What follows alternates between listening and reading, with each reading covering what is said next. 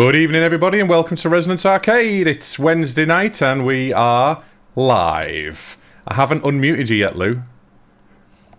There you go. I'm doing that on purpose this time. I'm doing that on purpose so I can actually get a sentence in without you going bah! Over my face. Anyway, welcome everybody. It's Wednesday night, and as I said, we are talking about LAN parties today. LAN parties, local gaming, kind of social gaming, essentially. It's a little bit of a follow-on from the communities episode we did last week. As you can see, we have, above me, I believe, we've got Thornton, and he's our special guest today. He runs a LAN party himself. All of us in this... in fact, I'm not sure if Steve's been to LAN Ops. Have you? I don't think I have. No. Everyone else in our crew has been to LAN Ops, and LAN Ops is Thornton's LAN. But I'll let him introduce himself if he's willing to do it. So go ahead, tell us who you are and what you do. Alright, well, just got LAN Ops. Just do LAN Ops every how much do we run it now? I run LAN Ops every about four times a year. Run it for about 10 years now. Been gaming all my life. Started on Atari ST. Played earliest memories. Atari ST, bloody Paperboy. Showing your age now. You're showing your age that you're younger than us. Oh, I'm 23. I'm only, you know. What else? Then I got into PC stuff with Quake and Half-Life when they first came out. So I was like 6, 7 years old. Scared the shit out of me. Then got into online gaming. Then about 13, got into LAN gaming. And then gotta say, Chris, for a young lad, he knows a lot about games and he's played a lot of games that we consider. Oh yeah. It wasn't a criticism. I'm just saying he's showing.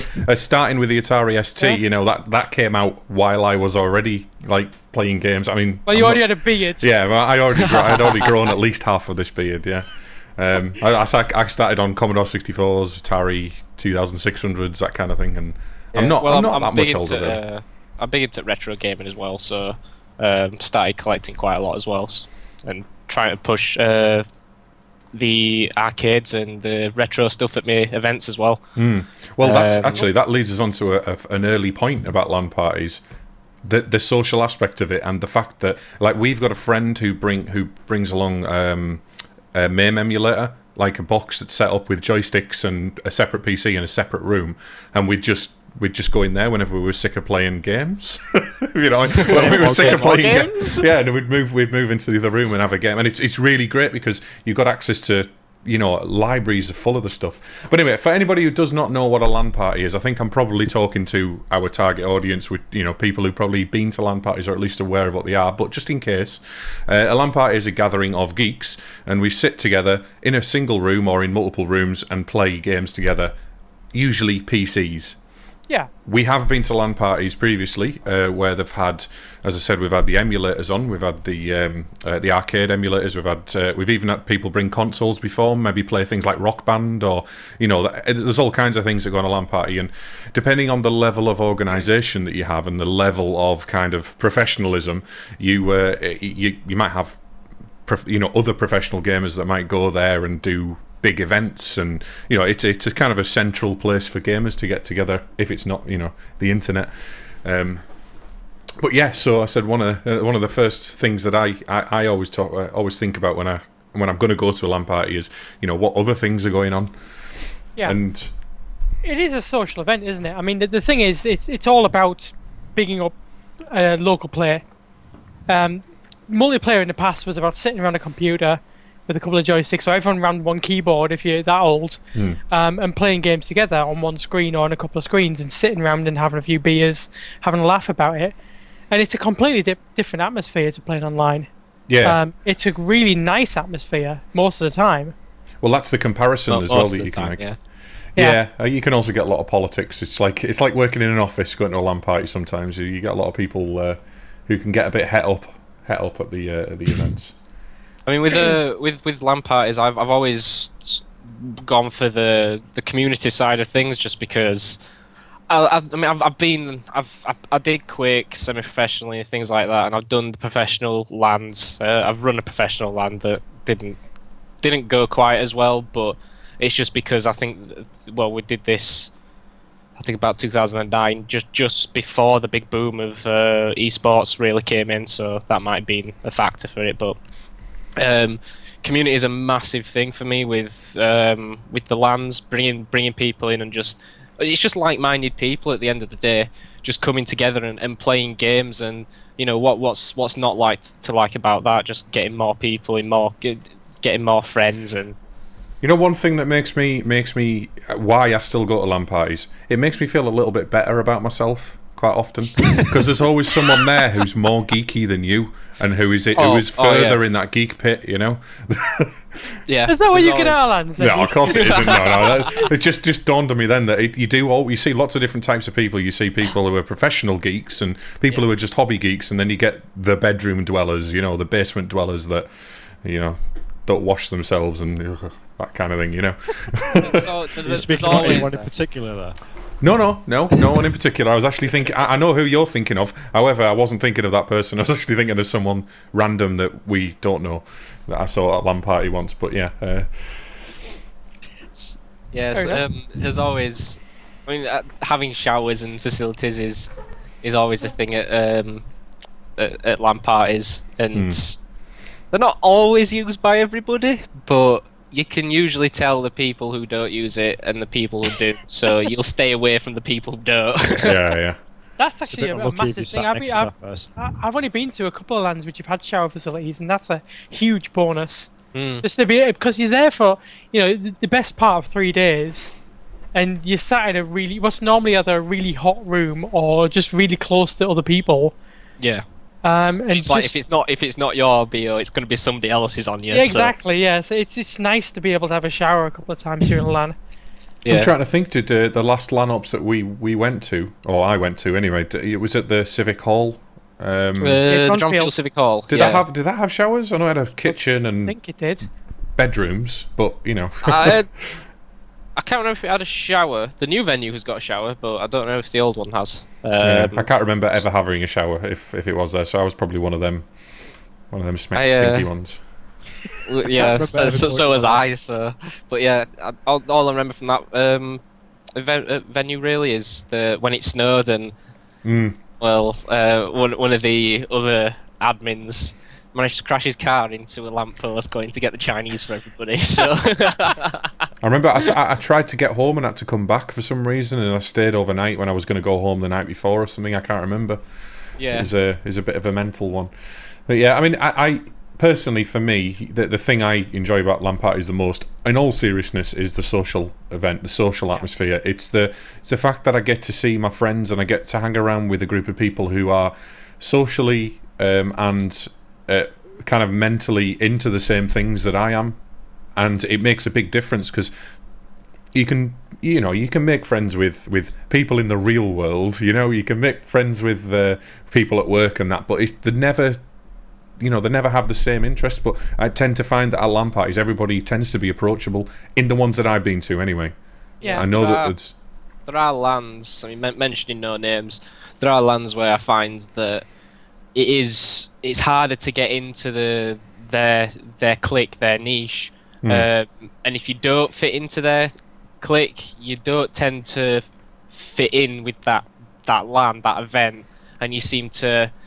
I mean, like we went to this event, and we went as just the LAN ops admins, and there were 4 of us, and we ended up, trying to branch out.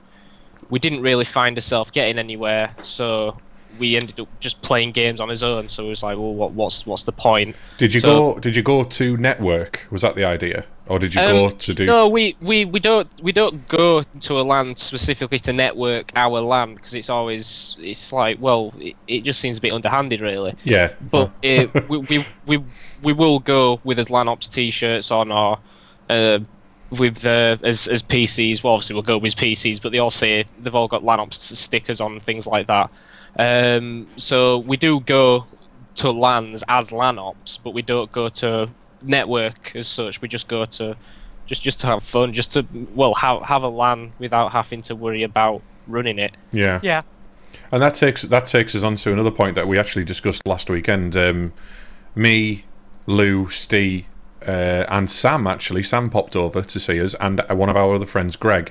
We had a LAN last weekend to play Borderlands, the pre-sequel, and we were saying there that there's something about the smaller LANs that makes it a bit more special, because, as you just said, you can have a massive LAN. You know, you could have 150,000 people there or whatever, and if you're not playing games together, what's the point, really? Unless you're just going for meeting new people. You end up with little groups of people playing games in amongst a big crowd of people all doing the same sort of thing in the end. And I've been to the big LANs. I've been to LANs with 150 people where it's been me and kind of 4 or 5 other people who've just sat playing the games that we normally play, but together on, like, it's very strange. And there is a kind of critical mass, isn't there?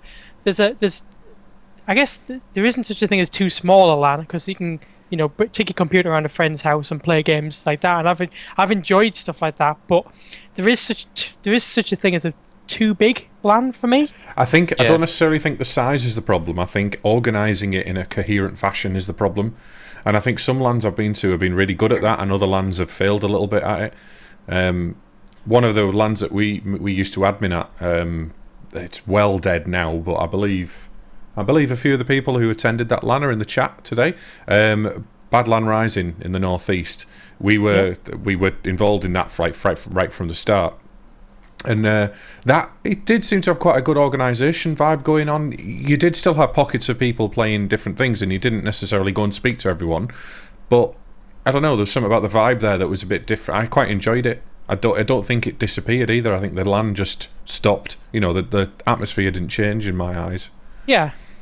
Yeah, it was good BLR. I mean, you, myself, and Steve were all admins at BLR, and it went on for a long time. I mean, that's where I met you at the first BLR. Yep. That was in '99, I believe. Mm-hmm. And it ran through till about 2004, I think the last one was. So it had a good run through the kind of golden age of gaming, from kind of, you know, Quake 2 days to kind of ending at the Counter-Strike, the middle of the Counter-Strike 1.6 era. I've kind of lost track at what eras they are in gaming, you know, what games are big, and I know that Dota and League of Legends are quite big now in general in the gaming community, but you mentioned very hard to run a LAN on. Very hard game to run a LAN on. Yeah, and this is the thing that bothers me recently with gaming, is that gaming has moved away from LANs to the point where gaming is now online only in many respects. I don't think you can play Dota or League of Legends on any kind of dedicated server or LAN server. It's all on the internet, isn't it? And that's the same with most games. Battlefield is the same. Pretty much any... a terrible game for it. Yeah, pretty much any game you care to mention these days is online only. And that's really kind of pulled the rug from under LAN's feet, because there used to be a reason to go to LANs, and that was because you had a rubbish connection. You know, you're on a modem at home. You go to a LAN where you could have a 10 meg or 100 meg connection to the people. You'd have no lag, a really low ping. You'd be able to share files and stuff like that. It enabled you to do stuff that you couldn't do online. And as broadband's taken over, as games have become online only, there's now less of a... the only reason left to go to LANs is to socialise with people. Yeah, there's a social aspect, and then there's the competitive side, which kind of splits the LANs in two. So you've got your social LANs and then your competitive LANs. So you've got iSeries, which iSeries I think is more than a LAN now. It's gone on to more of a gaming festival. Because there's so much stuff to do now. It's a full. I mean, they have the entire floor. One of the entire floors just for showcasing products of, you know, Gigabyte's new products, Alienware's new products. Yeah. Lots of competitions. It's more of a festival, a convention than an actual LAN party now. You've got Epic LAN, which is they've gone for both.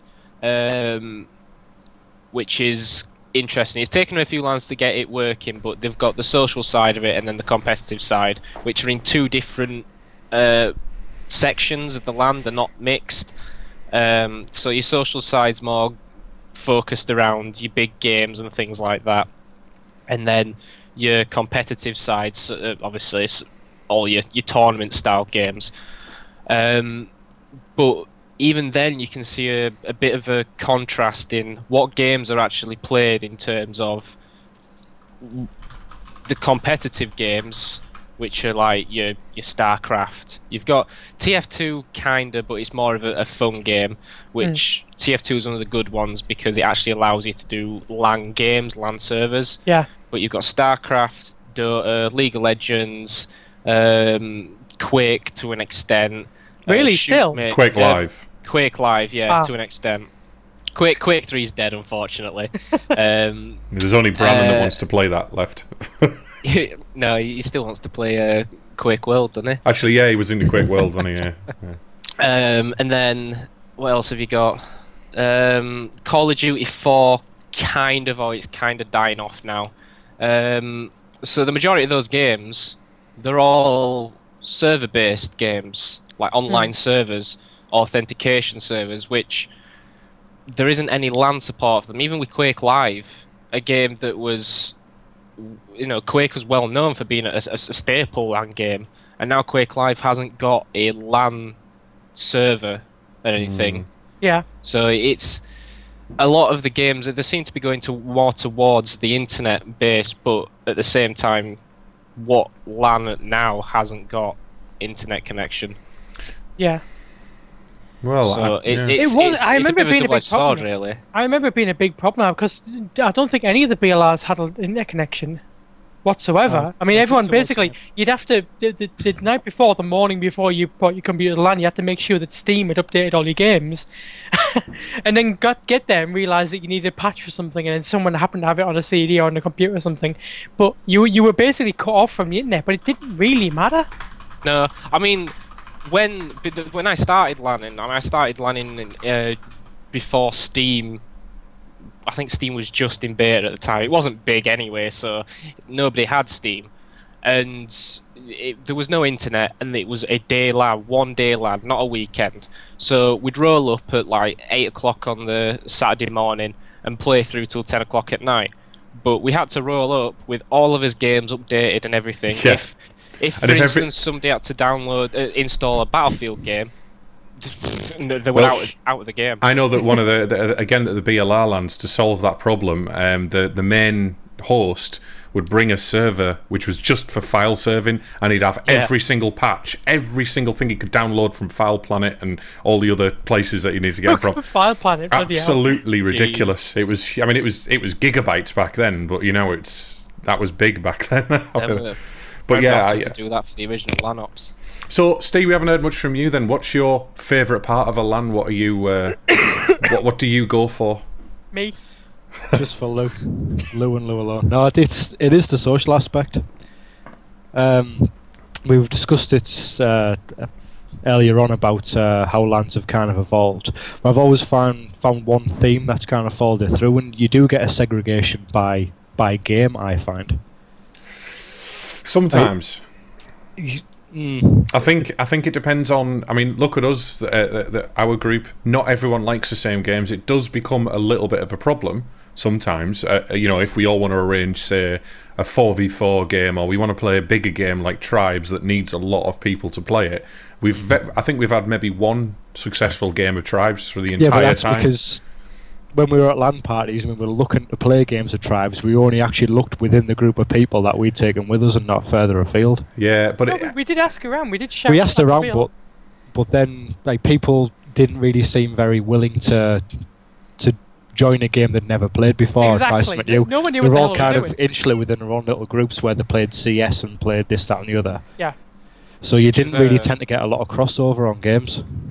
It's a good point with running LANs. Trying to get people into the games. I mean, I'm not the guy who shouts out at the LANs. We've got somebody else for that, and is Storm, bless him. He's got a big mouth. Is more broad Yorkshire than me, and everybody listens because it's just his voice and that's it.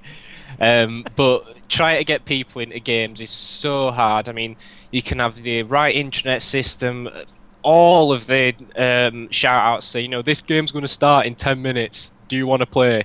And as soon as you say, right, this game's starting, I want to play that game, or there won't be enough people to play that game. So you're going around trying to see, do you want to play this game? Do you want to play this game? And try to get them into the game, and it's like, oh, I don't know. Like, for TF2, it's a free game. We've got a content server that will download TF2 in a matter of seconds. It's all there, ready for you to go. Do you want to play TF2? Oh, I don't know. I don't really know that game. I wouldn't want to play TF2 at a LAN because it's crap. I mean, How'd you like that aside, if you don't know the game, it puts people off. It really does, because it's like, well, they automatically think they're going to be shit because they don't know the game. So it's trying to get games, picking games that work well, that you can just pick up and go.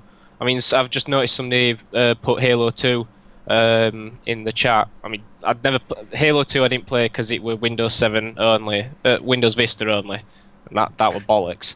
But Halo 1 on LAN was a fantastic game because you couldn't not know what to do. Capture the flag was so simple on it. The UI was so easy. Especially, I think it was Blood Gulch was one of the maps. Ah, yes, brilliant map. There's nothing to learn. It's just a big.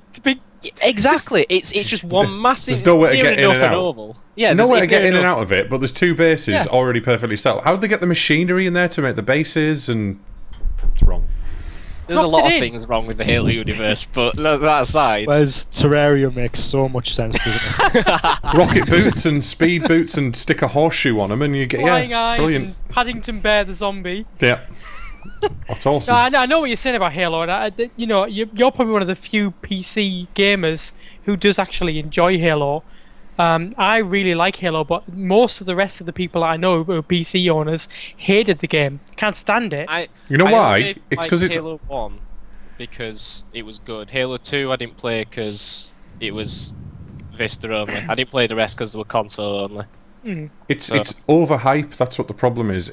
We'd already played games that good or better on the PC when it came out, and and we were like, right, so what? All right, I played it. Yeah, all right. Warthogs are cool. It's about it. That was literally about it. The thing is, it's what Thornton just said though. It's a very accessible game. You don't need to be, you don't need to master all of the moves or anything like that. You just jump into it and play it, and it's a fun game right from the beginning. You got really nice vehicles. You got nice physics. You got a really good feel, a solid feel of the game, and it's just fun.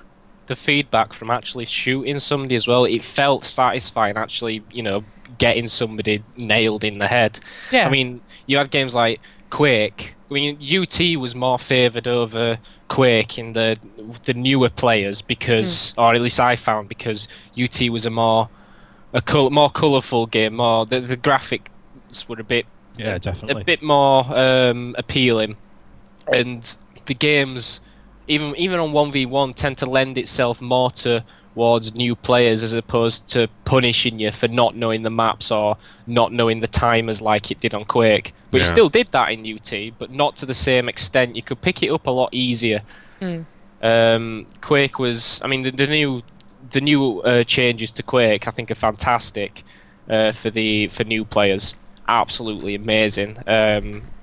But it's still UT jumping in, picking up weapons, running around. You're still going to get absolutely ransacked by the guys who play the game all the time, but at least you know that you're going around and you're at least doing something in the game, which is it's a massive factor in getting people into playing the games. And nobody as long as they know what they're doing, they don't want to be cannon fodder basically. And the skill level between someone who's not that good at UT and someone who's really good at UT is not the same as the skill level between someone who's just starting out in Quake world and someone who's been playing like Reppy like all their life. There's a crazy kind of chasm of a skill gap between top end and bottom end players in Quake. Whereas look at what happened to us this weekend with that Quake match.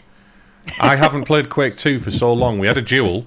The first game was a write-off. I'm not letting him have that one at all because I was using Lewis win? No, he won both. He won both games. But I mean, it used to be quite close, but he trounced me, utterly trounced me. And that I'm using the excuse that my config has changed. I used to strafe with my config. That's my excuse. Sorry. I used to strafe with my mouse buttons. I used to have 3 hands, but now I've only got 2, so I can play as well, you dickhead. I'd jump with A and I'd fire with D instead of strafe with them. So I'd WASD it, but I'd jump with A and fire with D. That's what I always did. So I got used to bunny hopping with that, and I got used to, like, well, everything in the game, basically. And now I went back into the game, and I haven't played Quake 2 since I changed my config. And I changed my config because I started using Unity. And Unity, you can't rebind the keys for the editor, so you're flying around in a game world with WASD and strafing. So I rebound all my keys in all of my games. Went into Quake 2, played it, couldn't bunny hop. I had my fingers just would not do it. I've got a recording of my video. I'm just like jumping up and down and not moving any faster. And every time I tried to shoot, I was strafing, and every time I tried to strafe, I was shooting. So I was just firing rockets on the floor and railing the sky, and it was ridiculous. You know. In case it's not obvious, Chris used to strafe with the mouse buttons. Yeah, which nobody else on the planet does. I think I'm the only person. But I was quite good at Quake 2 with that config, you know. You were like. I can't actually think of it. No, these days you can't use those. You can't use left and right click in some games, like Skyrim. Skyrim, I couldn't do it. I couldn't bind the keys because they were hard bound to use or fire or whatever. It does my head in that. Some games do that, and I mean, Lew has the same problem being a lefty. He uses the arrow keys like a proper girl, but it's because he's a bit simple. He needs to go, which way's up? Oh, it's the up key. Which way's left? It's the left key. Yeah. Anyway, so yeah, that's my excuse. But yeah, so this weekend at the LAN, we had a few games of a few things, and I have seen the problem with a lot of these games coming out and them not having dedicated servers, as we've already said. We found one that does, which I'm going to mention again. It's a new Metal Gear Solid, guys. It's Terraria. All right. No, I'm utterly addicted to it, as I said, but it's got a dedicated server, which is cool, and it's nice to just be able to open a port and people can get on the game, and there's no faffing like at all. Forget the game. The fact that can happen is amazing these days. You know, we went backwards. Yeah, to be honest, a game like that, if it didn't have a dedicated server, it would be horrible. So bad. The amount of griefing and like. If you did it like a cloud server sort of, where you get your own section, maybe, but. Well, what we've got at the moment, the way that it works is, or with the way we've been working with it, we haven't run the dedicated server yet. We've just been playing host and join or whatever it's called in the game, and I have the world. These guys joined my world, and then I save the world, but they can save their player characters and items on their own computers. So it's a bit weird, but you can carry your characters around different worlds. It's crazy. That's a cool way of doing it. Yeah, I quite like that. It's also very exploitable as well, because I've just went into my old saves from a while back, and I've just got all of the items that I got. So I've now got absolutely. Yeah, I'm twinking my. I suppose it's not a cheat, is it? Because everyone does it in bloody EverQuest and everything else, don't they? Just because everyone does it doesn't make it right. No, you're right. And plus, there's no levels in this, so it's not quite twinking, is it? You have to. If twinking is items that are better than your character's level, usually, isn't it? Yeah. Or just giving good. Yeah, just giving good gear to your to lower level characters. Yeah. Moving back onto LANs. Let's talk about dedicated servers. Yeah.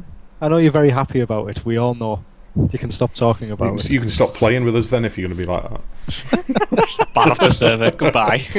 So I'll make my own world. Do it. Nah, I won't. Going back to complexity, I think that's a game being too complicated to actually just pick up and play. I think is one of the reasons why it wouldn't take off. And like Tribes is a fantastic game. Tribes would be excellent with a full server, but people saw us play it. People even got to the point where they installed it themselves, did not have a clue what to do, got like destroyed in the first few seconds, and then just didn't bother playing anymore. Yeah. So as far as successful games for LANs, unless you already know the game inside out, in which case you will be playing with your own group of friends because they're the people that you play with and they'll know it as well. You need to have these games so they're like instantly accessible. Yeah, I think a lot of the best experience I've had at LANs have been playing new games. Like everyone just deciding to install some new game and all playing it, and all being rubbish at it, but all enjoying it anyway. You know, you can get too invested in a game where it becomes frustrating to lose at it. But when you're all equally crap at a game and you don't know what you're doing, that's fun. Well, weren't we like that with Battlezone 2 though?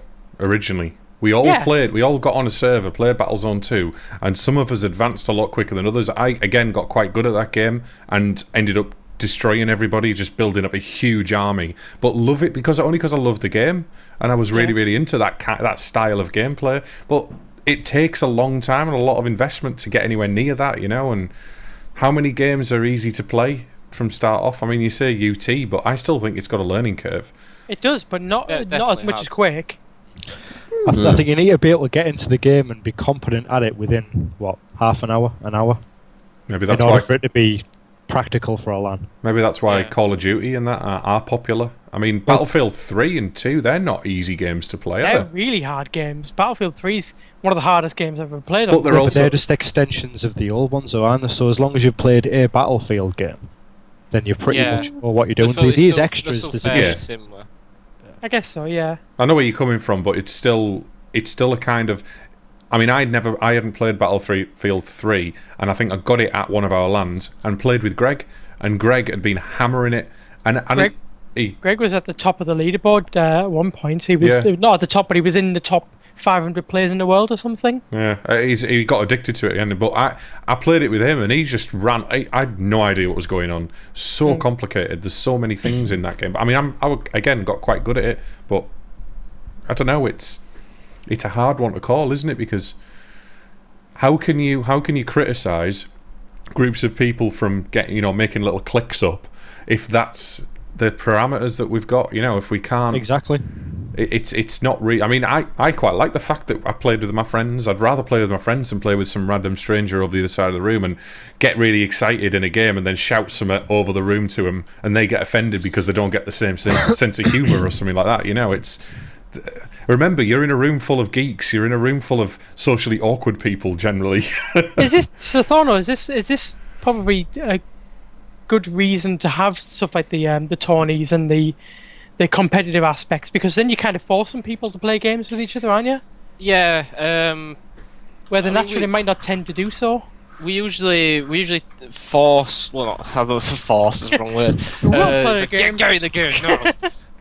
No, we have a timetable up, and we usually say, you know, we're going to have a big game at this time. There's going to be a tournament at this time. So big games will consist of stuff like Unreal Tournament death matches, TF2, Crisis 2, which I won one LAN.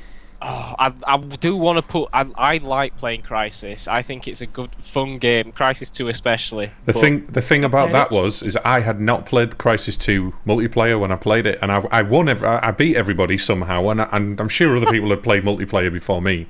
But I ran around with a pistol most of the time. I just happened to get the right kills. The pistol in that game was ridiculous. But yeah, so we have the big games, and then we have the tournament games like. The 1v1 games, again, Quake or UT. Just thinking what else we got next LAN. SUPCOM, an RTS, something like that. We go for SUPCOM just because that's what's generally played most within our LAN. Right. But at bigger other LANs, it's usually StarCraft as Are you talking about Supreme Commander? Yeah. Yes, Supreme Commander. Sorry, yeah. Is that in 2 you're playing? No, just Supreme Commander 1. Alright. I've only got 2 myself. I haven't played it yet. I've never played 2, but I heard awful. it wasn't great. So Square Enix got involved and it just ruined it like they ruin every game they get involved with. Bastards. That's probably why I got it free in a Humble Bundle or something. So yeah, we have these are the games that we have scheduled. We release the timetable on the website, on the Facebook, and say, you know, we're running these games at this time.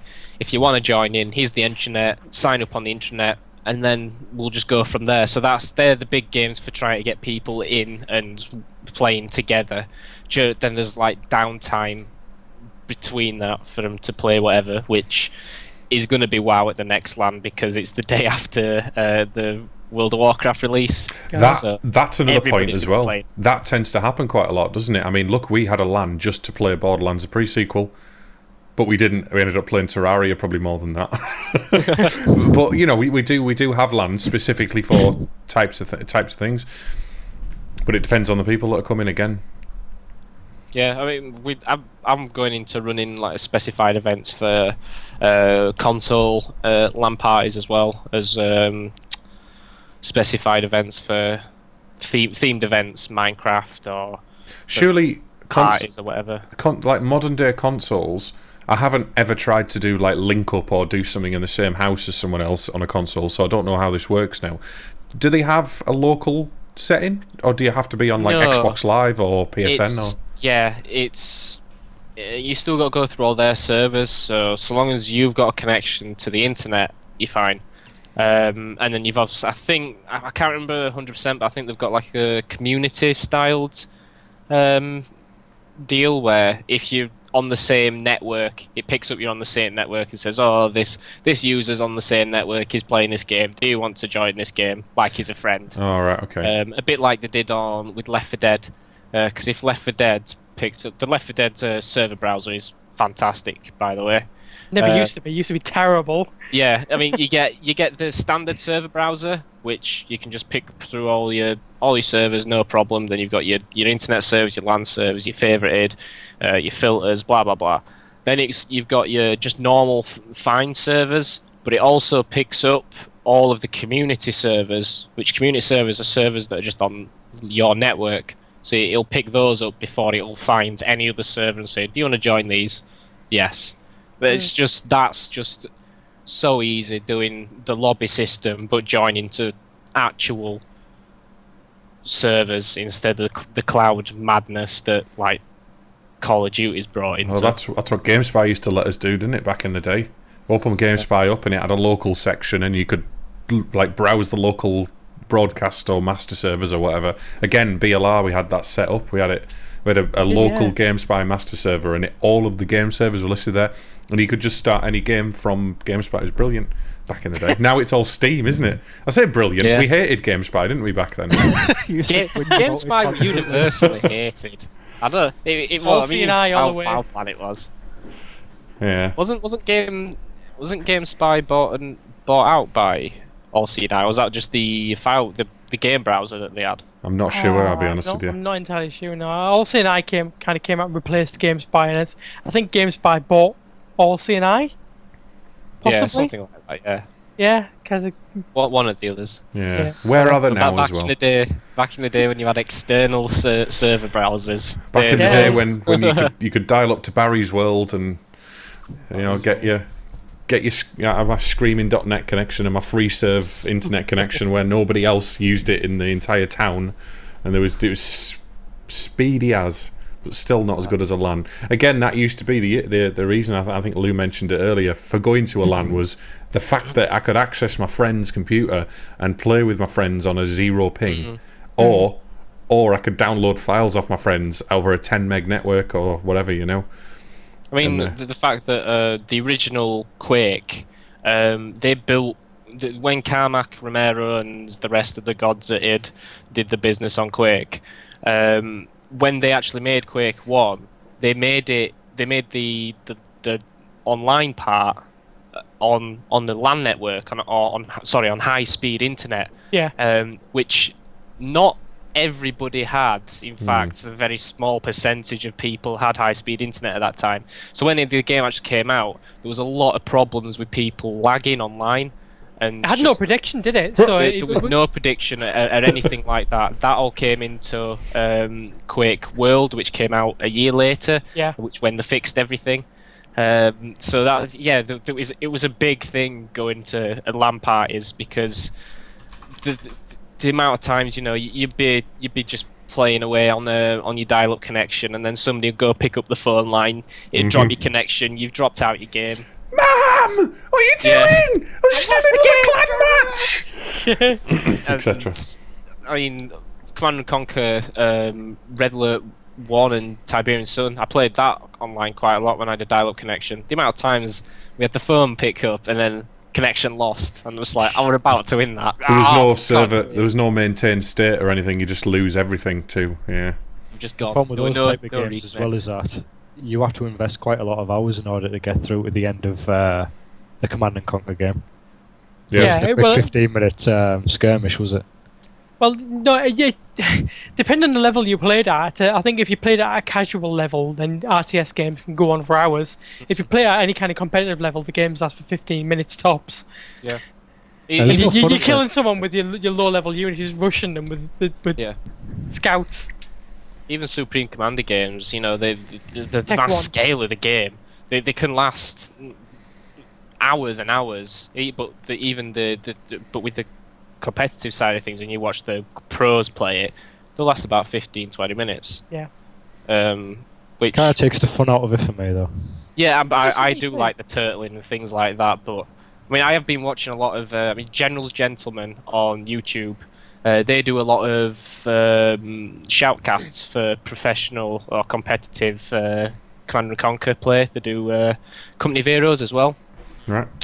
And I've been watching quite a few of those guys, and you definitely see the Command & Conquer games, on average, last longer than your average StarCraft game. StarCraft tends to last about 10 minutes or so, and then you've got your Command & Conquer games lasting 20-30 minutes.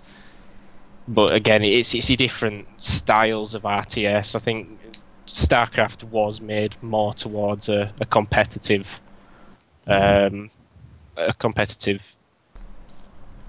audience. That's the word. Yeah. Just before we go off this topic too much, I just want to mention this: there's a caster on YouTube called Guile, who does Supreme Commander casts, but he does epic games, which are games that last more than an hour, and they're really good fun to watch if you want really long matches with good players. So I'll give him a little shout out, Guile. I am gonna just put a question out there to the audience and to you guys. And I'm going to give you a little bit of time to think about it, because I'm sure it's something that won't come straight to your head. What is your favourite LAN experience? I already know mine. If you've already got one, then we can always go talk about it now, or we can leave it a little bit. Looks like Ste and Thorno are both like, don't remember any of the LANs I've been to now. I'll let you have a think about it. Yeah, I can't remember. No, I've got too many. I can't. I don't even know why I asked that question, because I can't really think of anything right now. But I'll try to think of something that's. We'll answer it at the end. We'll answer it at the end of the show. To say. So what about first LANs then? Why did you go to a LAN in the first place? What drew you to it? I was weird. I mean, I was actually probably in the same situation as Chris. Someone contacted me called Alan, and he said he was having a LAN at his work, basically, at the weekend. Yeah, I didn't know what a LAN was. He said I needed an NIC, and I didn't know what an NIC was. Yes. I had no idea. What is this computer-shaped thing? So then he told me that it was a network card, and as long as I buy something which wasn't Realtek, it'd be fine. Back when motherboards didn't have it built into them. Yeah. So I bought a network card, and I took my computer along, and we had to take our shoes off. Because they had new carpets in his place of work, and so we took our shoes off and we went in and connected our computers. It was about 10, 12 people there, and then we played Quake 2. Was it Quake 2? Quake 2, and a lot of people were playing Red Alert 2. Oh God, here it is. That's not an old one. The old ones were massive. Oh no, I've got a few of them as well. My first network card's bigger than my current graphics card. Oh, guess what it is though? It's an RTL 8139B. That's a Realtek. Realtek, yeah. I've got a 3-con one somewhere. Apparently the Realtek ones didn't work properly with IPX, which is what Red Alert used. No, they didn't. So that was a big problem. Yeah. But yeah, I remember going to that and not knowing what the hell was going on. I'd only been playing Quake 2 for about 6 months or so. And I sat next to you, Chris, didn't I? You at the first LAN? Yes, I was there. So it was you and Pav, wasn't it? No, Pav. No, I didn't even know Pav the second then. One. Yeah. No, I think it was well after that. I didn't know Pav at all. I don't think. Oh well. But yeah, that's where we met, and I played some Quake 2, and you happened to play some Quake 2 as well, and they all played. Quake 2 together. You know what attracted me to you, Lew? What? Do you know what made me want to be your friend? Was it because I was more of a geek than you? It was because the way that you used your computer. the way that you you laid your desktop out and the way that you used Photoshop, I was like, that's pretty impressive. Back then, I was like, I admired the fact that you could do all this stuff with graphics and make something out of nothing, and I was like, brilliant, friend for life. You can do all my graphics for me. Make a corpse out of you in Quake 2 as well. Yeah, there was that. Yeah, but yeah, with the first one we had, I think it was a silicone graphics processing place, wasn't it? That's where he worked or something like that. It was a rapid prototyping place in Thornton, industrial estate. Right. Was it Arc? Yep. God, I'm glad you remember that. I had no idea. But anyway, yes. So, well, one thing that we have brought up a few times, we haven't really addressed the issue though, or addressed the phenomenon of the LAN dying. The LAN is slowly fading out, and we've talked about. I've got a bit of a theory behind that. Go on then. Well, we all first went to LANs because we needed low ping, and low ping was the best way to play games. And obviously, you went with your friends; it was a good experience. As the broadbands came in, there's been less need in order to go to these events in order to play games with low ping. You can do that now from the comfort of your own home, but yet we still do.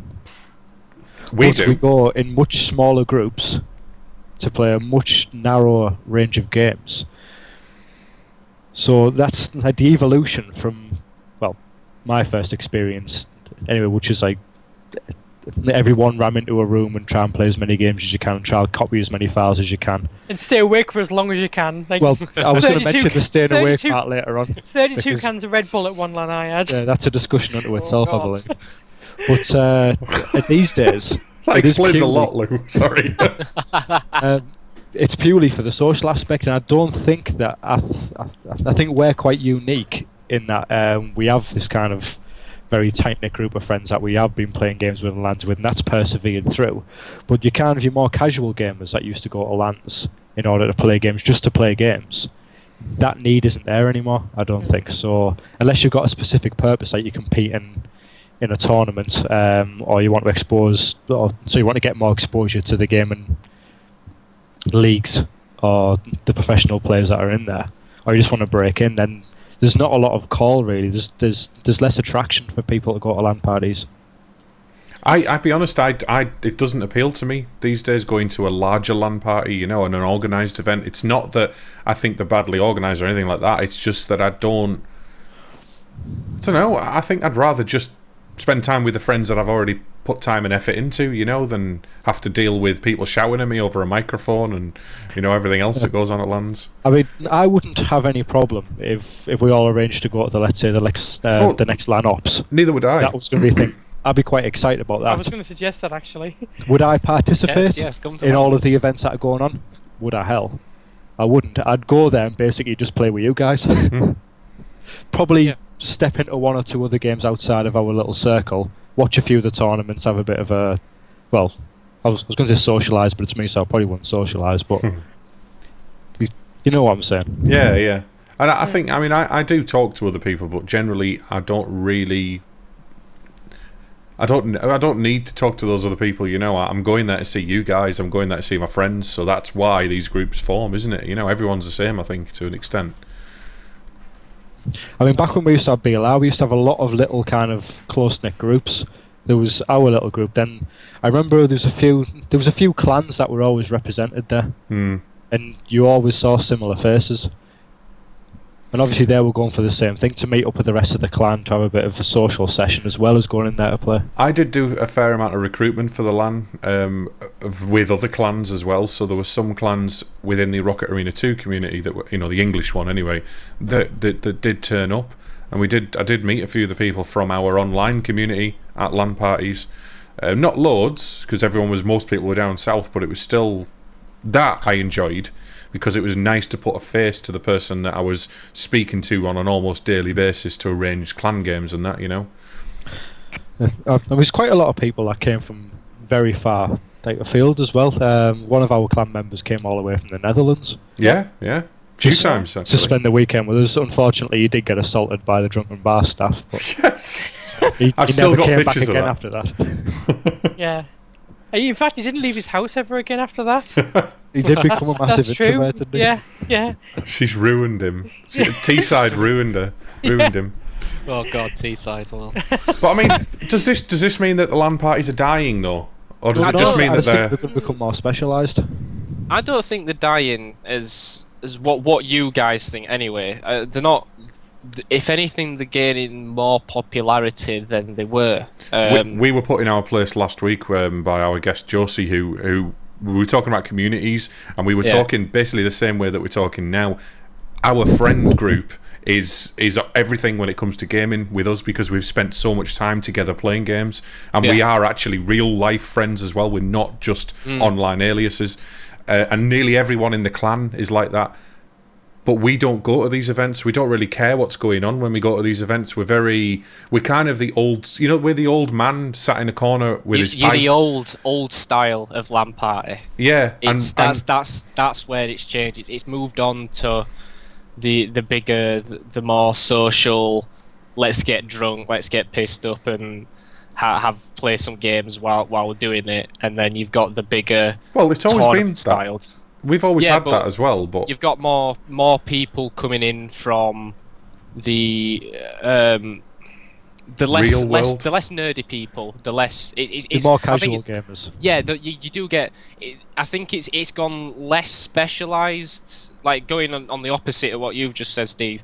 It's going on less specialised and more. It's going to more towards the mainstream, the casual side of things. This is something that. Go on, Steve. Well, I was going to say, when I said specialised, I didn't mean specialised as in it's like a special thing for a person. I mean, isn't like now you get LANs that are purely Minecraft. You get LANs that are pure, so they are getting.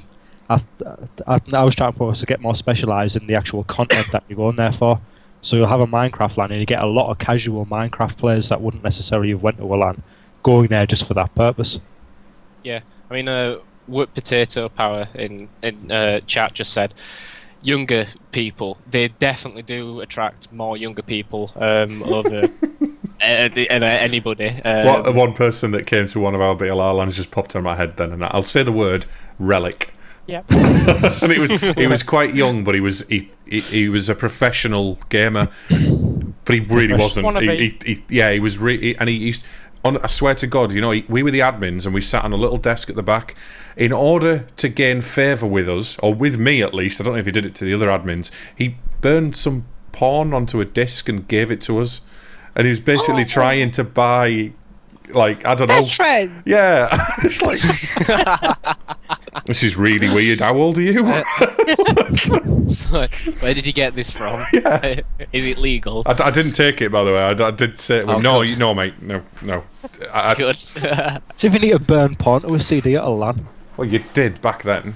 I think he just copied it off the network. Yeah, but then but back when there was hubs and there wasn't switches, that was not a thing you could do. Yeah.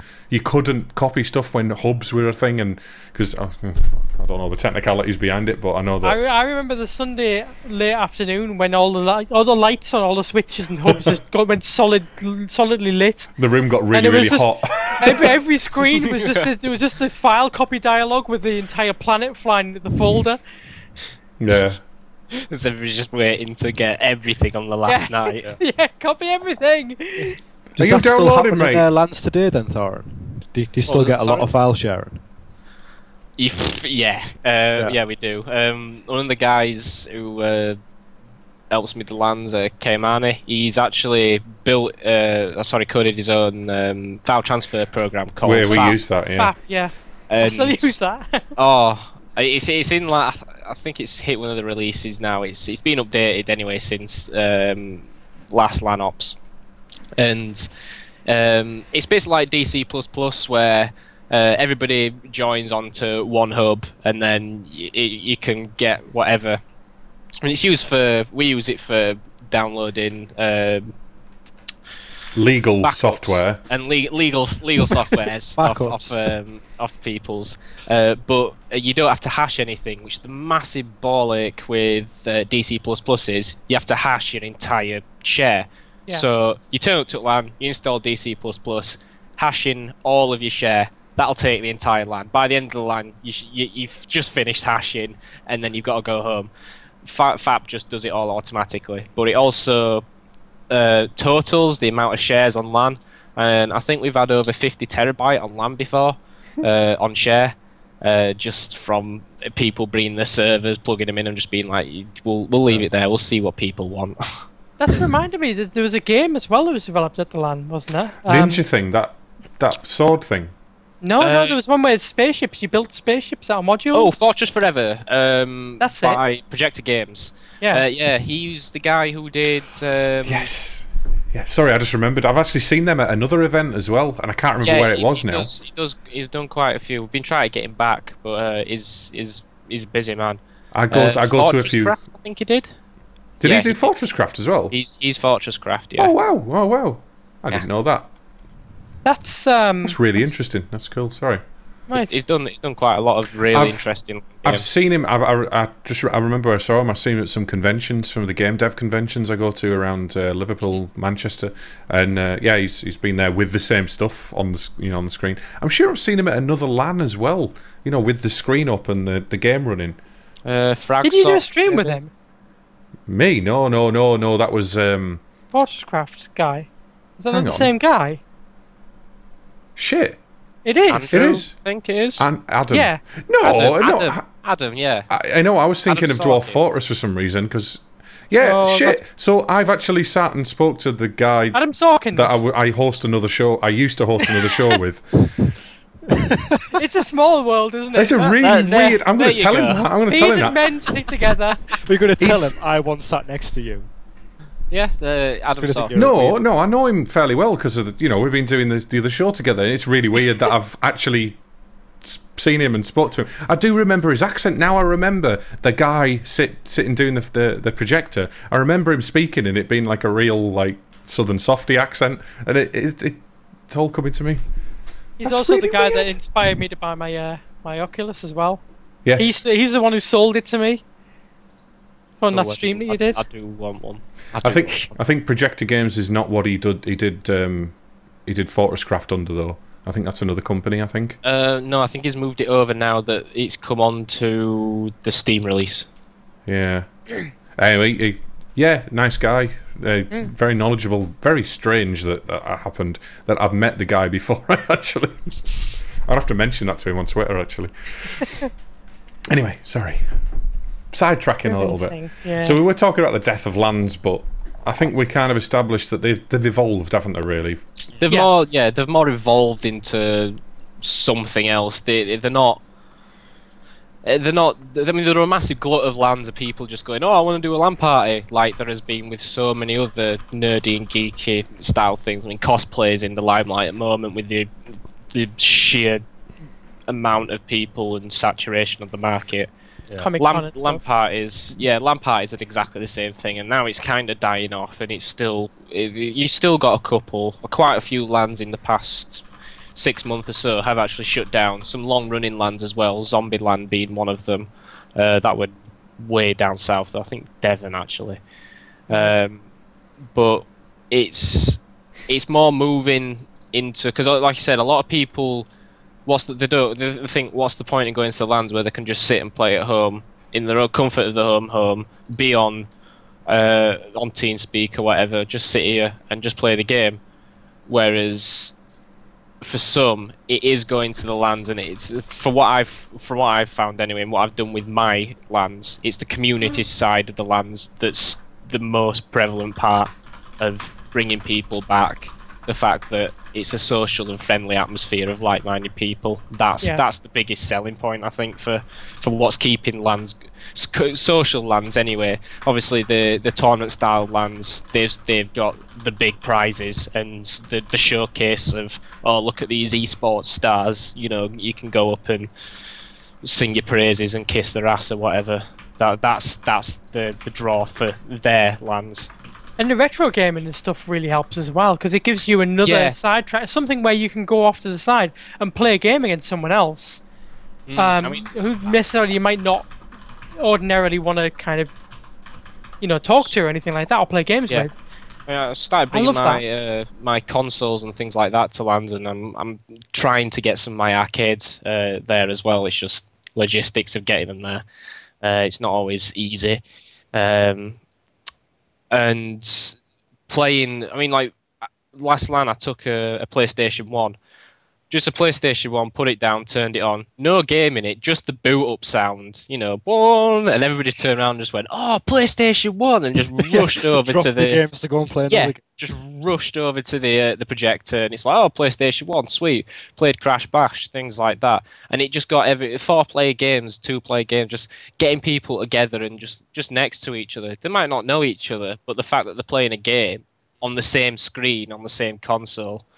Because that's another thing as well. You've got the LAN gaming where you could be next to the person, you know, in the LAN. You could have the computer next to him, but you're still looking at a different screen. Whereas with a console, it's split screen, or better yet, like on the fighting games are like the best ones for getting people going because it's on the same screen and it's fast action and.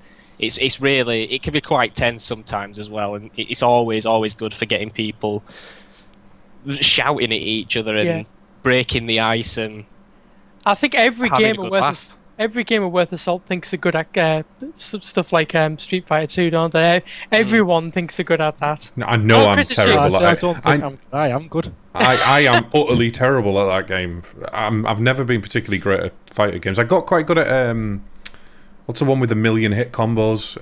Killer Instinct. Killer Instinct, yeah. I got quite good at that, and there was another one with a boxer dude on the Amiga I played back in the day. Boxer. He had red gloves. That's all I remember. He was a black guy. Final Fight. No, it was an actual fighting game. Mike Tyson. No, it was a Street Fighter type game. You know. I need JS all alive. But I can't remember anyway. But I got quite good at some of them, but no, not these days. I bought Street Fighter 2 for my SNES recently. I'd say in the last couple of months, and I played it, and I just got my arse handed to me by the CPU, let alone anyone else who's actually played it and is decent at it. You know.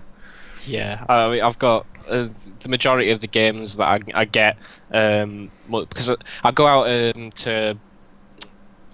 You know, charity shops and car boots just to find any old games. Cause not only do I collect them, I buy them for the events as well.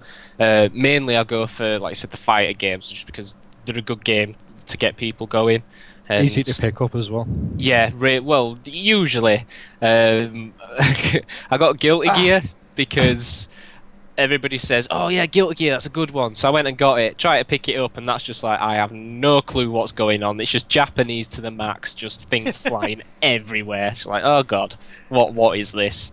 But yeah, there's a lot of good games for the consoles, just for LAN parties, just to put on in a corner and just say it's there, use it whenever. That game was Body Blows, Chris. The black boxer with the big red gloves. Let me have a look. I used to have it for the Amiga as well. It was doing my head in there. Something you mentioned earlier on, Thornton, about LANs as well. It's that whole aspect of being sat playing a game. They can be sat next to someone you'd never normally socialise with, and see a game that they're playing that you'd never seen before. And that'd get your interest. I mean, I remember on quite a few of the BLRs, part of the fun was just walking round the room, seeing what people were playing and seeing if there was anything you hadn't seen before, and then watching them for a bit to see whether there was something you could be interested in. And then them getting really arsey with you sometimes because you were looking at the screen. It's like, mate, we're at a LAN party, you're playing a game. What am I going to do? You always get those people, though. Yeah.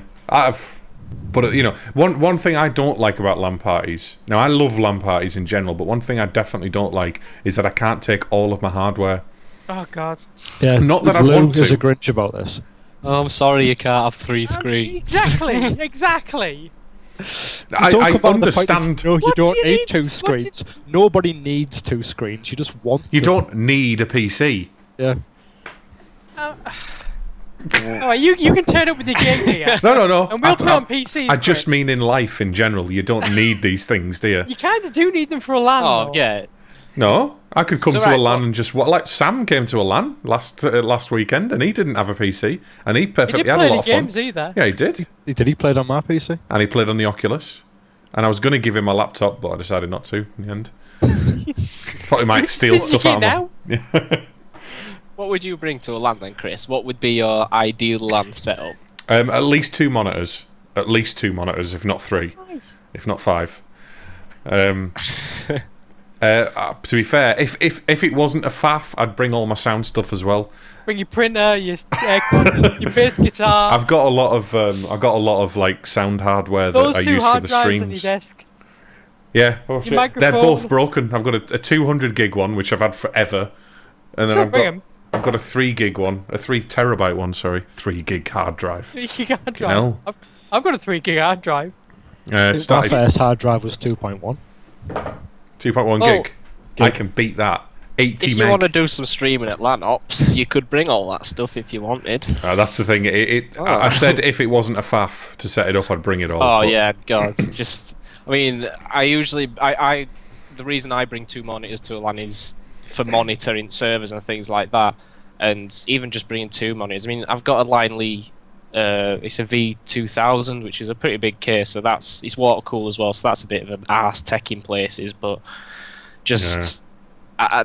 Any more than 2 screens, and I'm just like, I can't be asked. What's the point? I think 2 is excessive. I mean, it's fair enough if you're doing admin stuff and you need a machine to another monitor to kind of monitor games and stuff like that, have command lines open and stuff like that, config files and everything. But for people just playing games at LAN, you don't need 2 monitors. No, but then again, need it. It's a want though, because people want to sit there and put like VLC, some or iPlayer or something on. I just take it because I've got 2 monitors and I want to show them off. That's all.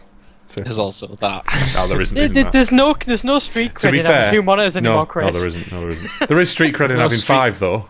There's no street credit in having 3 monitors anymore, but 5, yes.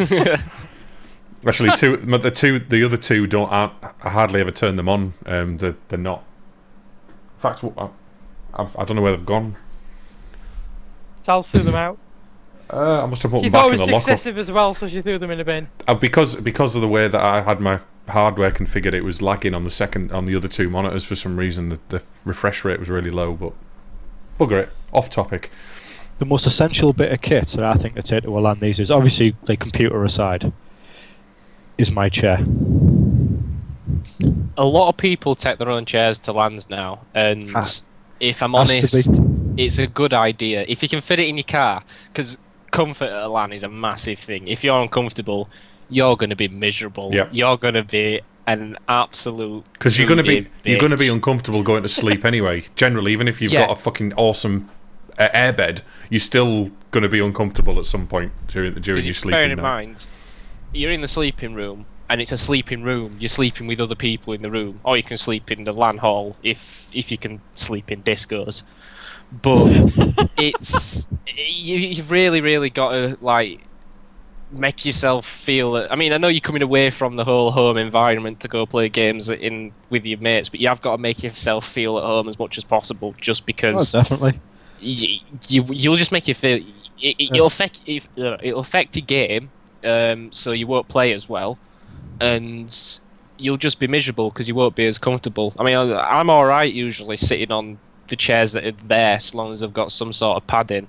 I mean, at the LAN ops venue, we've got sofas there as well, so I usually nick one at sofas.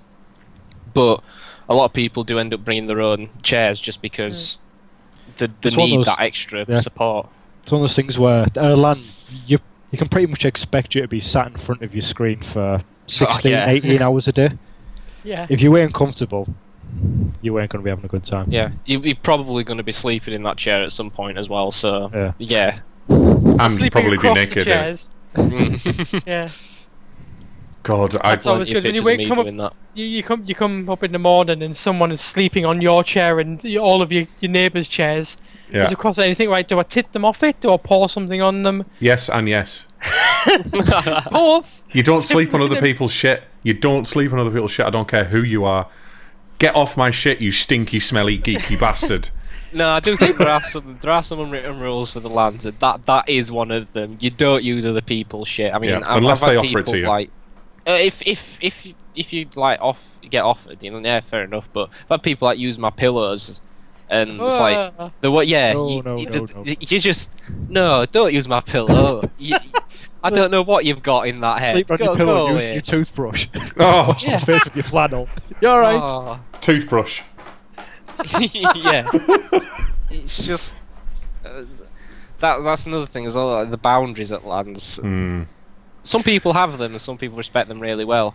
But there are people who don't. Yeah. Again, it's the social awkwardness, though, isn't it? A lot of the time, Yeah. and it's not, you know, it's just how it is. But you learn to accept it. I remember, I just thought of my worst experience ever at a LAN party, but not my best. I can't think of my best still. I can't. I'm not coming up with anything for my best. I've had so many good experiences. That's my excuse. That duel we had in Quake 2 on the figure of 8 map. Do you remember the one? It was a tourney final, and you won it by 1 point. And it was like within a second. That was one of my favourite points. Was that a LAN though? That was BLR. I think that's my favourite one. Decided on then. That to be fair, that had popped in my head, but I didn't think that was a LAN. I thought that was online. No, that was at a LAN. So if that's on a LAN, then that was at that was during a Quake 2 tourney, and it was us two in the final. Fucking, and I remember people. It was a final match, and it was so close. I remember, yeah. You got it in overtime. Yeah, I got it in overtime, and I remember people commenting on the stuff that was being streamed on the video screen and commenting about our skins, saying that we were both cheating bastards. I've got a recording of it, and if anyone's interested, I'll record it and put it on YouTube. Yeah, I've got a demo of it. I've got it somewhere. I'm sure I have. Oh, that was one thing I said about this LAN party. I'm gonna have to practice with my old config in Quake, just so next time I can actually give him a challenge, because I'm still not having it. You know what I'm like. I don't usually care about winning or losing. I'm not particularly competitive. But that was atrocious on my part. I should have done better than that. I really should have. Quake 2 skill directly equates to length of penis with us two. Okay, if you want. V penis. Anyway, what was your favourite moment you were saying there, Thorin? It was at one of the Stop calling him Thorin. Thorin. Quiet, Chris. It was at the Epic Lands a few years ago, when I were playing Quake 3 a lot, and they play Quake 3 there. So I jumped on the server, and I jumped into the server about, I think it was 5 or 10 minutes late. It was a 25-minute game, a 20-minute game, 25-minute frag limit, at 25 frag limit. In a game of about 20 people, I ended up blitzing everybody coming first, and I was like, oh yeah, good feelings. And it says, oh, player, change your name. I was like, oh shit, need to change my name. Oh, don't worry guys, I'll just load my config. Next thing I hear, he's gonna load his config. Oh fuck. So I load my config in, and that's it. I've got all my scripts and everything loaded, all my bindings, and then just wreck people, and I win a game of 25 frags in 3 minutes. And I was just just have people just coming round, and it's that feeling of, that's another thing about LANs as well, having people come up and watch you play games and go, good shot, ooh, and things like that, like really comment on your gaming. It's a fantastic feeling, and I had that, and people coming round and watching me play games. Like they found me on the seating plan, were asking, you know, where's Thorno, came over and just watching me play Quake and watching me destroy these guys, and it's a really satisfying feeling. And yeah, of course it is. Everyone wants, it's great, you know, some kind of recognition, and yeah, as a gamer, that's the ultimate recognition. Other gamers having some respect for you, because you don't get loads of respect in some gaming communities. Not, you know, some are great, but generally, yeah, I think gamers can be quite. What's the word? Losers. Yeah, you can put you down. Bad sportsman. There you go. That's a better way of putting it. Bad sportsman. Yeah, definitely. It is. I mean, playing in, again, going to the community thing. Like we played as the LAN Ops community on online games for ages, like years and years and years under the LNO tag. And we played a lot of Call of Duty, and we used to get called all sorts under the sun just because we were going to play a game on a team deathmatch on Call of Duty, and because we knew the maps, we knew the game, we knew the mechanics of the game, and we communicated with each other. We wrecked public games, absolutely destroyed them, always coming top, and just it's instantly, as soon as they think that you're a hacker, that's it. They'll call you a hacker, start shouting hacker, and it's just because they're losing. and Yeah. they can't take the fact that they are losing. Public servers are a very different thing, though, aren't they? At the end of the day, you can't really. Yeah, definitely. It's like comments on the internet.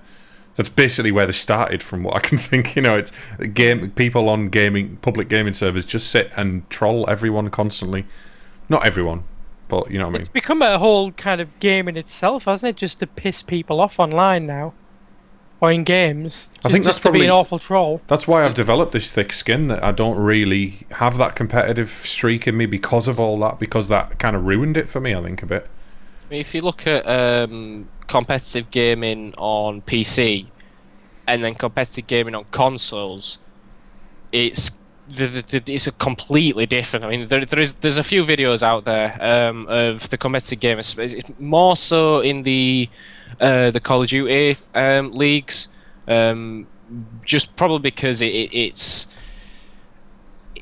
I don't know, they all seem like angsty teenagers, like 16, 17, 18-year-olds, and they're in the arena, on the stage, in front of players, you know, and being streamed. They're playing the final game of this big tournament, and they're there shouting your mama jokes, like swearing, like top of the voices, and really being quite vile towards each other. I've had that before. You won't get that in PC gaming, or not as you know what? Scale, League of Legends. I disagree, because I've been at a few LANs where there's been groups of, like, again, friends like us that are in their own little clique, but when they start playing competitive games and they've had a few drinks in them, they turn into arseholes. Yeah. At professional level, though. Okay, well, that wasn't professional. That was just playing competitions at a LAN party, but. I mean, people do get that. I mean, again, we've got some very loudmouth people at LAN ops, and they'll just. I do it. I'll get into a game and then just start shouting. I won't particularly start shouting, "Oh, you're an absolute dickhead for killing me," and things like that. It'll be stuff like, "Oh, go on, get in there." But there are people who start shouting, you know, "Oh, what was that? That was bullshit!" And start crying, you know, hacker, and just being a bad sportsman about it. I don't see it as much at the LANs I've been to, but I do know of it happening at some of the bigger, more competitive LANs. I remember at one of the BLRs specifically, there was a group of lads that were really quite rowdy, and it was a bit off-putting. I didn't feel as safe as I had done, and I think it started going downhill when that kind of people started to come to it. They were good players as well. They were kind of aspiring professionals as well, weren't they? Yeah, I think so. Again, this is what I said last week. When the people who are chasing the fame or chasing the sponsorship or the money, or there's an ulterior motive to just having fun playing games with your mates, then that's when it started. That's when I took a step back and I thought, I'm not going to do anything competitive or, you know, really play games on public servers anymore. And yeah, the only place I can play games really is with me close mates. So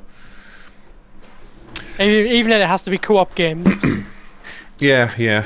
Now, have any of you guys thought about my question then? In fact, yeah. Sorry, you've already answered it. I haven't. Thorno, I thought you had just answered it. Well, no, I said one of them. I was giving you an example of one of the ones that I thought you might thought was a good one. I'm going to use that as mine because I can't really think of any others. Fair enough. But I will explain it in a bit more detail later on. Yeah, well, mine was basically one of the social parts of a LAN. It was going to the breakout area at one of the BLRs. All of the kind of SQS guys sat around in the side room just having a laugh, to the point where I had to run from the room because I couldn't breathe from laughing. Like, I couldn't take a breath. I was just exhaling everything out while running through the room. And I've never laughed so hard as I've done at some of the LANs. And, you know, you can't top a memory like that. It's not really about the gaming in that respect. Although there's been some really great moments in the gaming as well. But just to be around your mates and to have a great laugh, to the point where it actually hurts to laugh, that's what does it for me, and that's what's always done it for me. Yeah, for me, it's been around my best mates doing my favourite hobby, favourite pastime, which is playing games. I mean, like, having said, you're just saying you're laughing so much that it hurts. I'll always remember this at the Frag Factory in Barnsley, which is my local LAN. We were playing multi-theft auto, you know, the San Andreas mod. I've had some good times in that as well. Oh my god, we had no mods. It was literally just the stock mod, no plugins or anything like that, because I couldn't figure out for the life of me how to get it working because I was just wrecked. And all I remember were there were one guy in skates just running round, and we just thought, oh, we'll just play like a game of tag or something. This guy's in this vehicle, we've all got to go kill him. So you see the blip on the radar, and it's running across this street, and it's like, right, I'm going to intercept him, but he goes ahead of me first. So I'm going down this intersection, and I see him go across the intersection. So there was a guy in a bike, that was the guy we're trying to get. Then there's the hot dog van. Then there's this guy in skates just going past, and then there's just a mass pile up of other people just trying to, you know, clamber into him, and it looks so comical and funny. It's just absolutely fantastic, and it's those moments. I think that makes it. Those kind of moments. I think that they're also some of my favourite. When we're playing a game and something unexpected happens in the game, it's a little bit outside of the normal parameters of what happens. I'm not saying it's a bug or anything, you know, like, say for example, me and Lew both run towards each other in a duel, and we both fire a rocket at the same time, and then end up dying at exactly the same time, and there's just screams everywhere in Quake or whatever. That kind of thing, even though it can happen any time, it's still, everyone laughs around you, and everyone who's watching he gets involved. Yeah, I suppose that's. It's often usually when, like I said before, it's often usually when you try something new that no one's very good at, and everyone can just enjoy it. Like, I remember when Greg first played Counter-Strike, and it was like one of the first times he played Counter-Strike at the LAN, and everyone back then took ages to buy the weapons. You'd press the B and then would look through the weapons and what weapon do I want? I think I'll have one of them. Meanwhile, Greg didn't even know how to buy weapons. He just ran to the other enemy team and stabbed them all. And all he just heard was people in the room go, "What the fuck was that?" And they'd all been sat in the buy menu, and Greg had just ran up and just shanked them. It's like, you know what I like as well? I like seeing reactions from people. Like, say for example, we've talked about this previously. We talked about it this weekend actually. The whenever I get a chain gun out, or anyone gets a chain gun out in Quake 2 and chases Lew around, he starts to squeal a little bit because he hates it. He absolutely hates it. But it's lovely to see that reaction. It's like, it's not like the same as it is online. It's like, oh, I'm going to get the kill, but it's actually much better because he's sat there going, etc.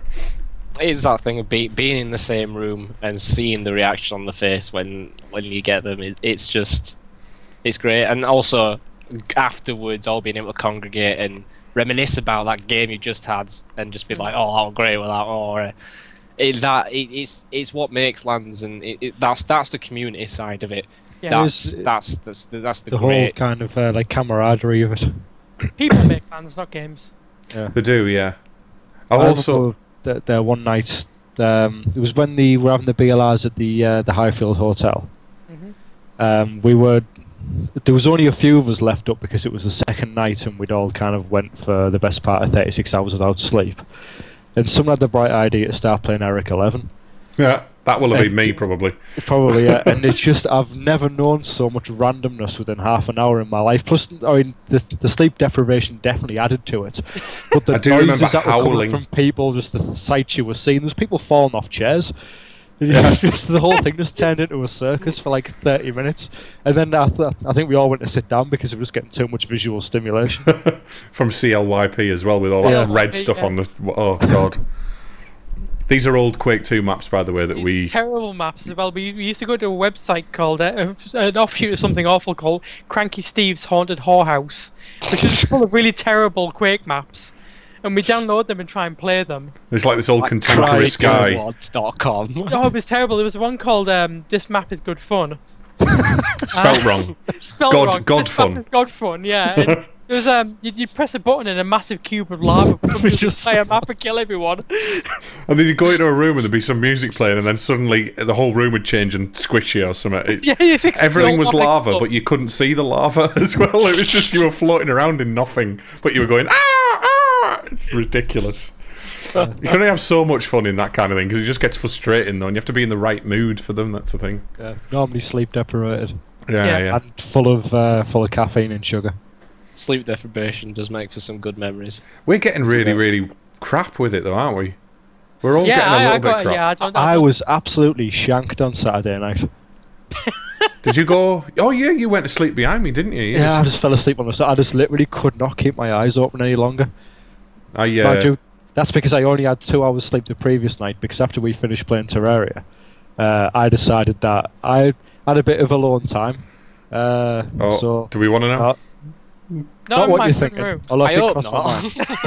Have you checked your curtains recently, Liz?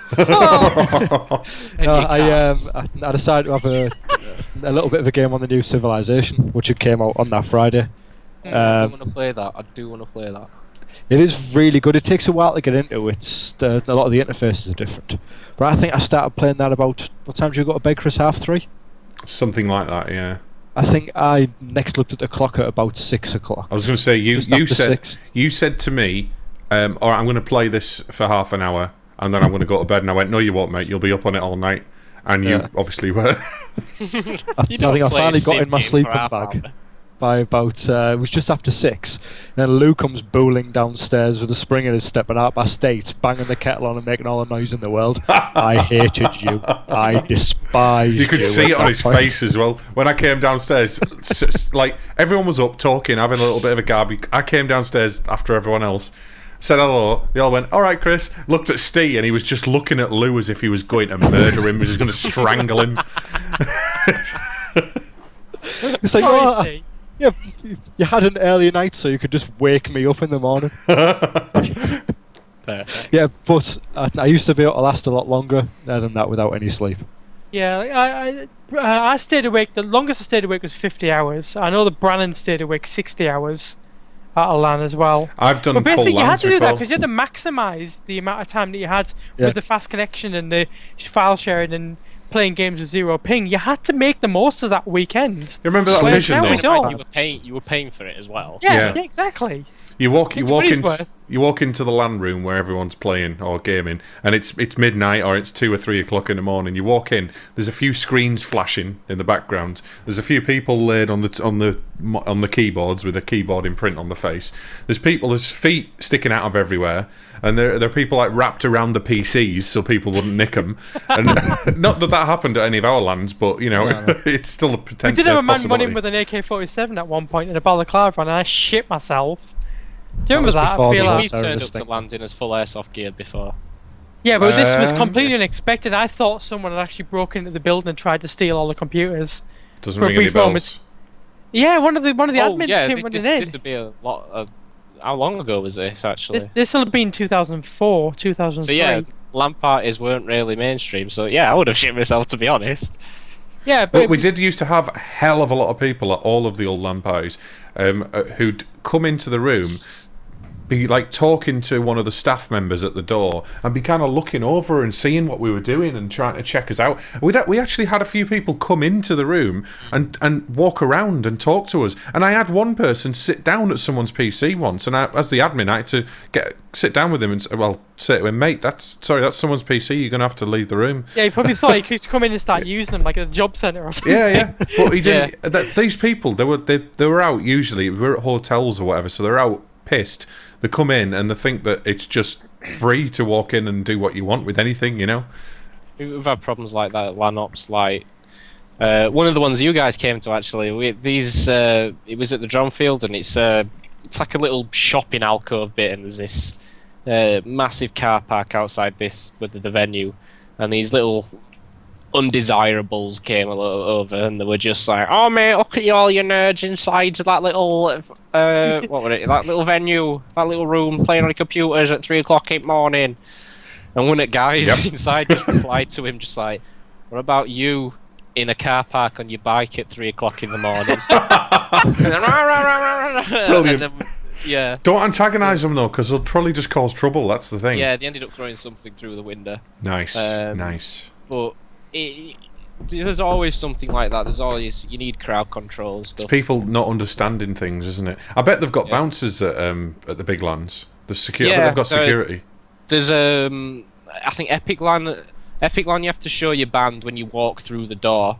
If you don't, they're not supposed to let you in. But they don't really seem to mean, they don't let anybody come in, obviously, but you don't really. They never really had a problem with it, so there's no bouncers as such. But I think at iSeries they actually have proper stewards and things, so crowd control.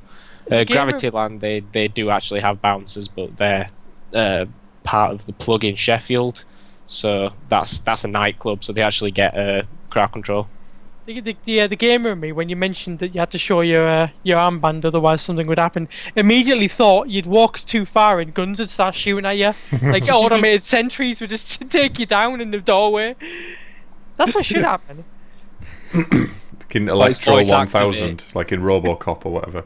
You have 30 seconds to comply. Chair. Yeah, I can't think of it. Again, I remember lots of moments from LAN parties, but most of them are not really repeatable, unfortunately. There's also a lot of kind of... when you put your monkey thing on the fan? Do you remember that you had a monkey which went, I'm a monkey! Eric, that's Eric. He's up there. He's up, we put him on the fan and turned the fan on and he goes flying around the ceiling. And then we found out he had an egg inside him. Show us the egg. The egg, yeah. He's got an egg inside him, it's a monkey egg. Oh, he we spent more time playing with this bloody monkey than we did playing Quake at some It's a monkey egg? What's a monkey egg? I don't know, it's got an egg inside it. Ah. There we go, look. It's a monkey egg. It's like it's ovaries or something. Yeah. It's his parachute egg. Monkey ovaries. Sack? I think I just got it from my girlfriend at the time for a birthday or something. Because that's the kind of presents we used to get each other. That's one thing you used to get as well. You used to get a lot of people taking mascots to LANs. Yeah. Yeah. I bet you still get that though. You actually get girls now who go for the gaming rather than just girls who go along with the boyfriend. The boyfriends are just to see if they can get a quick shag. Speaking of girls Why going would to you LAN go to a parties. LAN party for a quick shag? It's like the most like... Not a good idea to take your girlfriend if she's not into games to a LAN. I did that at one of the BLRs, and it was, she wanted to come. I said to her, it's going to be, I'm spending a weekend with my friends playing computer games. You don't like computer games.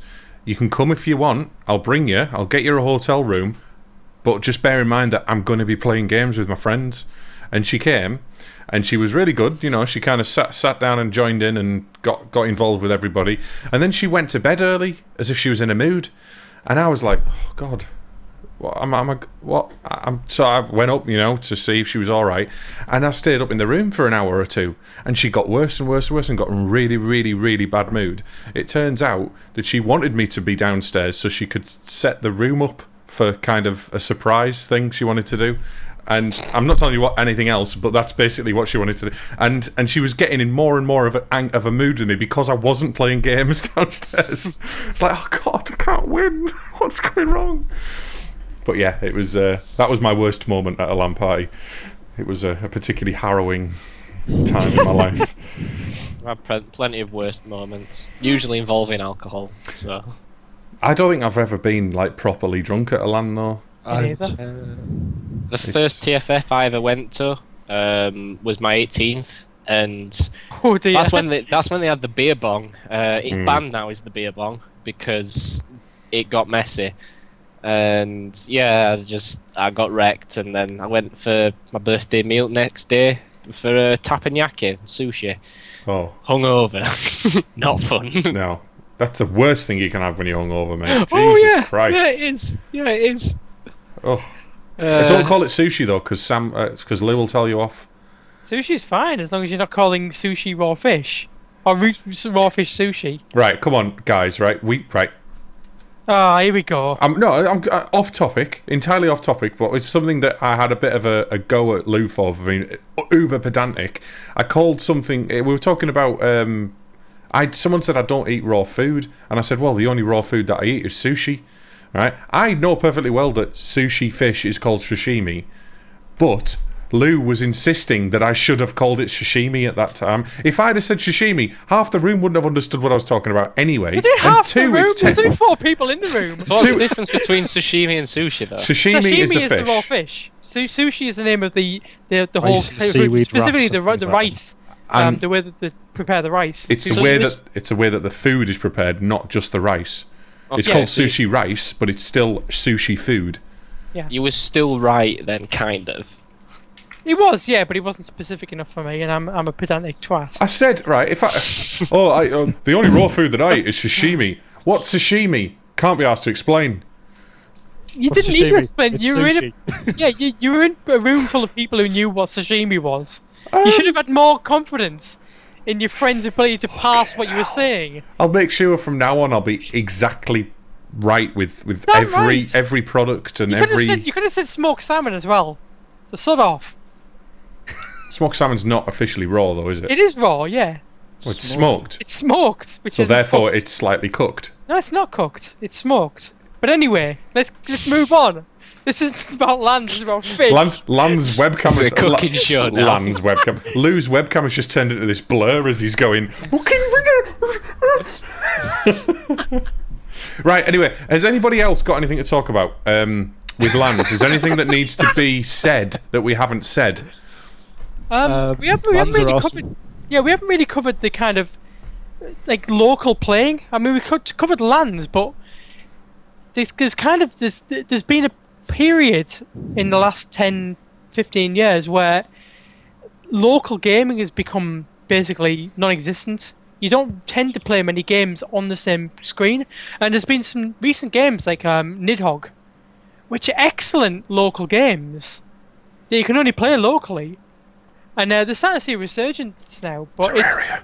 Terraria isn't. When you say locally, you just mean local on the same machine. network, not the same. Local gamers all on the same computer. There's same only screen. one. As in like split screen. Yeah. There's only one that comes to mind immediately, apart from Nidhogg, which you just mentioned, and that's isn't in my mind. Forgotten it already. Castle Crashers is the one I'm thinking of.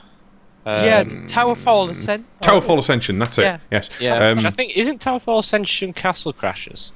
Might be. It may be. I don't know. I think it's the same style of game. It's like the original Mario Brothers sort of thing, isn't it? Smash Brothers sort of. So I know the guys at the Castle Crashers have done something new. It's like Tower something. Towerfall Ascension's fairly old now. Oh, Yeah. Castle I'm Crashers thinking of is something fairly else then. old. Yeah, Never mind. But the point is, I mean, they encapsulate everything that you do at a LAN, really. I mean, you're sat in the same room, you're able to talk and play with your friends. It's just on a smaller scale. This is exactly why I spend most of the LANs when the arcade emulator's there playing on the arcade emulator. Because I can play on my PC whenever I want. I can play on my PC with my mates whenever I want, but I can't sit and play, with two people with two joysticks and play a game together. Which is why I bring the consoles and the emulators and stuff like that. I mean, like I said, I want to bring my arcades down because I've got a Tekken cabinet with Tekken 1, 2, 3 and Tag, and I've got a couple of House of Dead cabinets, but only one's fully working.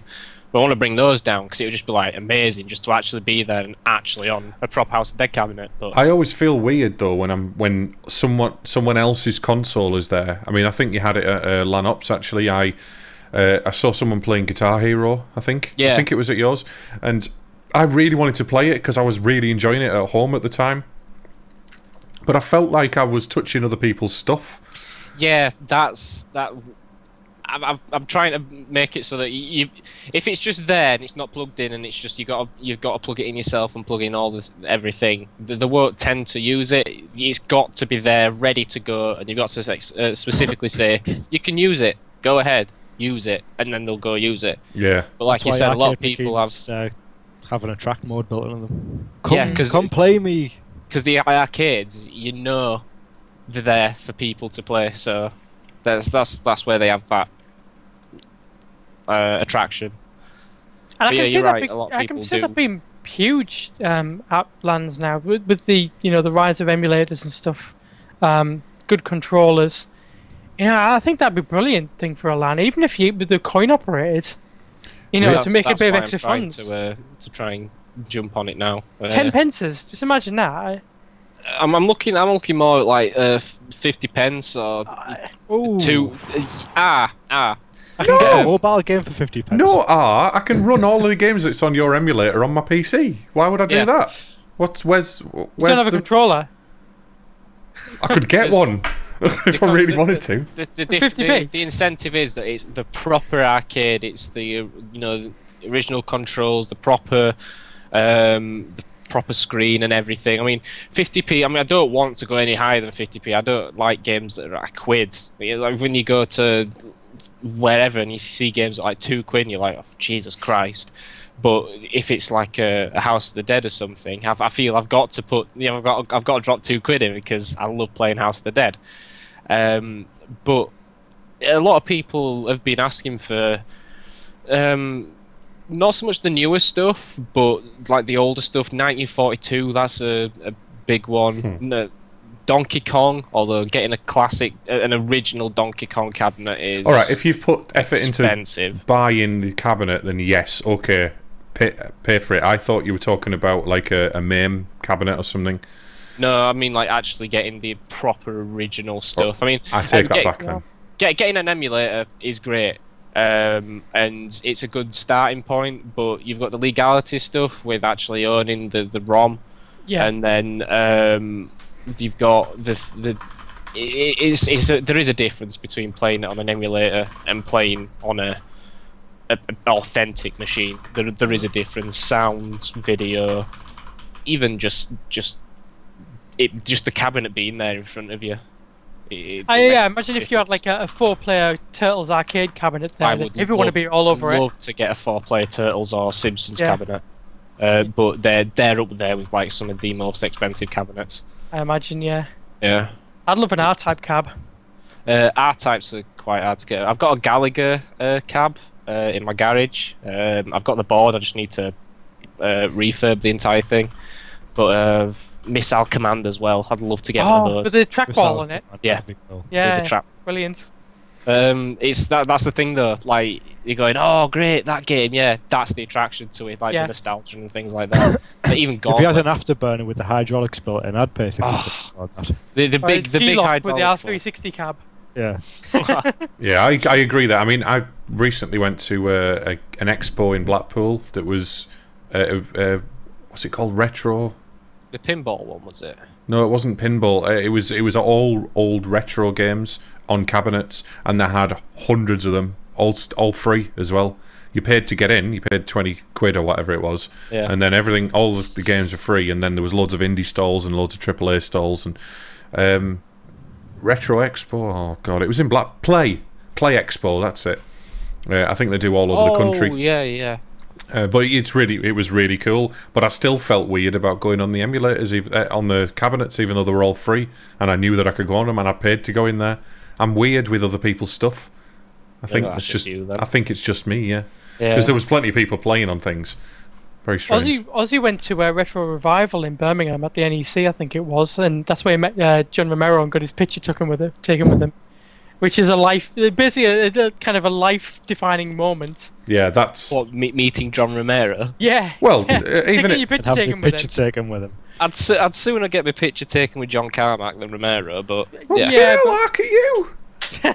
Getting all picky and all that with the exit development. Well, no, come on, Carmack is the guy for coding game engines. Lew's got an opinion on this that he expressed this weekend. Yeah, he's go not on, a very tell good programmer. Carmack. Tell Carmack what he says about himself. John Carmack's not a very good programmer. It's because he's not a very good programmer that we've got such great games from him. Because the bugs that have crept through, the emergent gameplay from those bugs, are the reasons that have made stuff like Doom with its wall strafe and Quake with its bunny hopping and rocket jumping so popular. Because they've got emergent gameplay as a result of poor programming. But anyway, he's probably got a lot better now. I mean, he did a lot of stuff in the got a lot better now. Yeah. Look at Lew. Honestly, he's even getting elitist with like AAA programmers. It's like no, you're not that good. A lot of people hail Carmack as a programming god, and there are a lot better programmers who had very little exposure. The fact is, when you watch, he's had a lot of exposure, though. Yeah. But he's not the programming god that everyone makes him out to be. But then again, he made some absolutely brilliant games, and the best thing about it is the fact that he didn't remove the things that made the games good because they weren't seen to be faults. They were seen to be just like emergent features, and that's a great thing because many programmers who would kind of be very hoity-toity about it would probably patch those things because it's almost them. Those bugs are displaying their flaws. I think you might be overestimating the amount of control that programmers have in this day and age when it comes to AAA stuff. Back then, it was new. I bet Carmack had a lot more control than any lead programmers have these days. Yeah. Because it's designed by committee most of the time, isn't it? Most of the AAA games. Well, the id games were done by 2 programmers, I think. Yeah, exactly. Programmers maximum. Less people in the pot, the better. Really, this is why indie programming is indie game development's taking off big time at the moment, because it's one person's vision at the end of the day, and they're they're getting to do what they want to do, and what they, even if there are bugs in it, it's their baby. They'll fix it. But the point is, yes, I would prefer to get a picture with John Carmack. I do like John Carmack a lot more, but John Romero is a good second place. If you had your picture taken with John Carmack, would you actually tell him how crap he is? I'll just be like, what did you do with that? He's a lot richer than me. He's a lot richer than me, and he can make rockets. He's a rocket scientist, basically. That's really interesting, that, isn't it? How gamers in general tend to think that their opinion is more valid than that of the developer. Oh no, it's not just you. The internet's full of you. That's the thing. Full of yous. The internet's full of people going, oh, it can't be that hard to just add X feature in.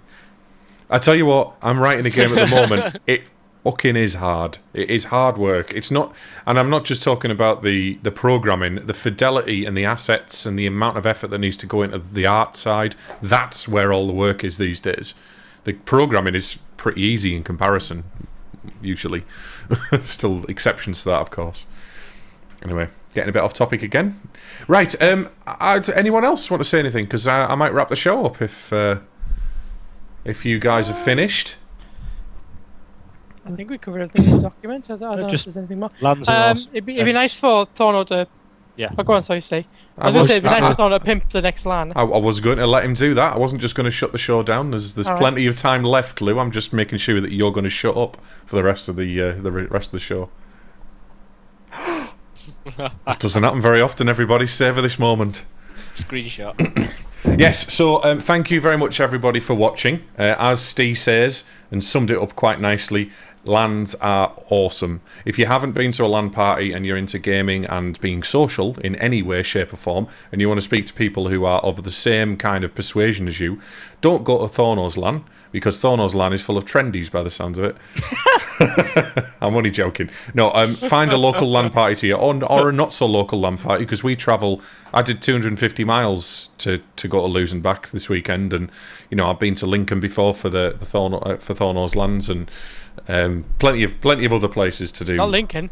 Was it Lincoln? Sheffield. No, I've been to Lincoln. That was one of Ben's LANs, wasn't it? Yeah, that was LAN Soap. Sorry, Sheffield, Lincoln, all over the place. Anyway, but if you enjoy it, get on it, because it is a brilliant experience, even today when it's not as good as it used to be, as we would always say, because.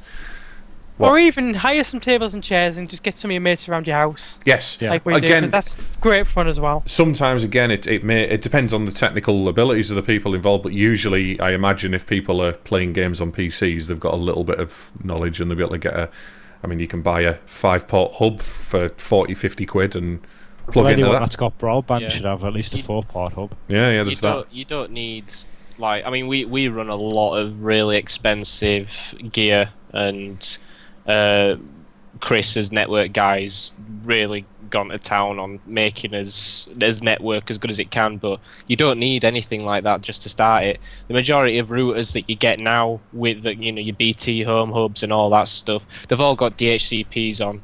All of them should have it on anyway, so you don't need a DHCP server, you don't need a DNS server, you don't need a dedicated server of any kind, really. It's literally just plug all your computers into your router. If you haven't got enough ports on there, just go down to Maplins or PC World even. You can pick up a 5-port or even a 10-port 10 to 100 meg hub. You don't need a gigabit, you just need a 10 to 100. That'll do you absolutely fine. As long as it's a switch, though, I think, over a hub. You need a switch over a hub, because I think hubs only go up to 5-port anyway, so as soon as you go over that, it's switch. So you're looking at about 20 quid, if that. And you just plug it in, and there you go. You can couple of tables, somebody's living room, couple of drinks, Have a Make good sure laugh for a night. two things you need to obviously make sure of. One, has your house got enough power? Is the ring main got enough ampage or impedance or whatever it comes out? I can't even remember how it works. It's not impedance, is it? No. It doesn't matter too much nowadays because we're all using LCD. As long as nobody comes and it's like, oh, look at my PC with 5 GTX Titans in it, and it's like CRTs so long as 22-inch armor CRT. Nobody's running CRTs anymore, so it's not too much problem on the power. So long as you're not running like I said, 4 or 5 2000 watt PSUs in your rig, you're really not going to be pulling that much. So it's just something to bear in mind. Should be fine. Some guy came to a BLR and brought a kettle and melted one of the cables. Oh yeah, the dickhead plugged it in, like daisy chained about 4 extensions together, then boiled a kettle on it. Like, anyone smell burning? He had a fridge. He had a fridge, one of the piezoelectric fridges, and a kettle. Like. Oh well, it works at home. So yeah, there's not like a million people plugged into the same socket at home, is there? But if you're worried about your power, what you can do, a little trick that I found is and taught to me by an electrician friend, is that you can run a power cable from the kitchen from the special socket next to your cooker, which is on a separate ring main. That'll give you the extra power you need. Yeah, one from the upstairs circuit. Just going to say, quite often upstairs is on a different ring main, but you can check with an electrician if you're really worried about it. On top of that, the other things to think about when you're running a LAN is, obviously hiring tables and make sure you've got the right surfaces, because if you have people playing games on your kitchen table and you're in front of your, on your sofa or something, they're not going to be able to play very well. So make sure you've got tables and chairs, etc.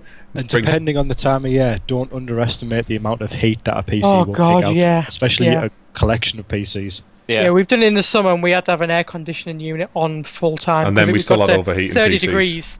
30 degrees got in the front room at one point. I think that was the one you came to actually, Donald. I think that was a hot one. Yeah, I remember that one, yeah. Had a few hot ones. There's another thing as well is noise, like take it into consideration, because people get rowdy and get loud when you're playing games, and if you're in somebody's house and you're in a suburb or something like that, you after 11 o'clock, if you're loud, there's probably going to be somebody complaining, and just last thing you want is police knocking at your door. So it's just something just to be considerate about, when you're screaming down, "I'm gonna kill you!" And your next door neighbour's just thinking, what the hell's going on there?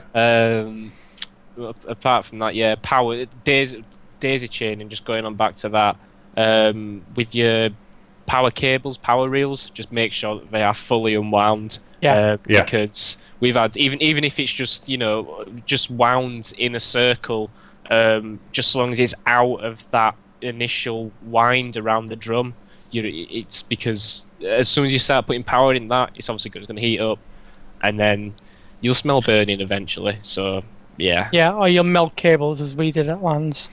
Always take your own network cable as well. It's another good good hint, just in case. I know LANs like yours, you generally supply the cables. In fact, some LANs specifically say don't bring a network cable because we have them all wired to the desk waiting for you. If you go into an organised LAN, they'll tend to have cables, and they'll basically have a cable taped to the back of your desk, we have a cable taped to the back of each desk. Just easy, really. And LANs are a pretty easy experience, I think, in general. It's very relaxed. The people who run them are generally, as long as you're respectful, they're quite accommodating. If you're not very respectful, you'll probably get kicked out, and then your PC will get booted out after you. Just throwing at your head. Because if you're not respectful in life, you're gonna get shit like that happen, and then you're gonna blame everyone else for it because you're that kind of person. So die. And treat your mother right. Yes. As long as you don't come up to the LAN, download the internet. That was the thing that actually made me go into the rant about be prepared for things. If you're at someone's house, and in fact it might even happen in a commercial premises, be aware that if you're downloading stuff, you will get capped at some point. If everyone's downloading updates to games or downloading gigs and gigs of stuff, it's going to get you, your ISP will cap you. Virgin do it after a certain amount during the day, don't they? Do they not? Not anymore. Not with downstream, just upstream. Oh, okay. You can download as much as you want on Virgin now. So good job we didn't stream then, isn't it? because that takes up a lot of upstream. Yeah. Anyway, we've actually got a quick pimp for us before we let Thornton do his pimping. We recorded last weekend's LAN. We recorded all the screens. We were going to stream it, but we decided to record it and edit it together. So at some point in the future, I don't know how long it will be before I do it, because I'm addicted to Terraria at the moment, and that's taking all my time up. But when I do it, I'll get that on YouTube, and you can all see what a LAN actually looks like. A little LAN, anyway. Excuse me. So yes, do you want to give us a last pimp for your LAN, Thorno, and then we'll get off? Yeah. Wait, lanops.co.uk. I'll put it in chat now, actually. Oh, I've got to log in. Bollocks. I'll put it in. Somebody put that in for me. lanops.co.uk. Yeah, that's the one. We run LANs in Sheffield. I think we're running about 40 here now. Next one, can't remember the date.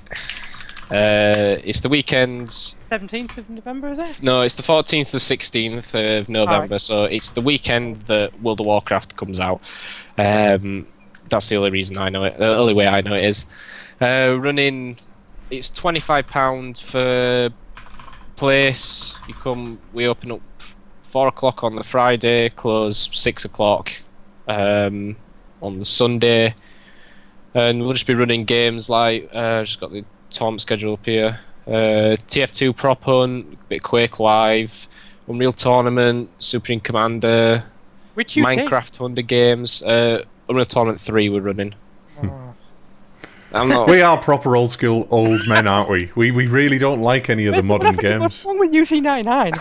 Yeah. I prefer UT99. It's just more people have got 3 and prefer 3 because it looks nicer.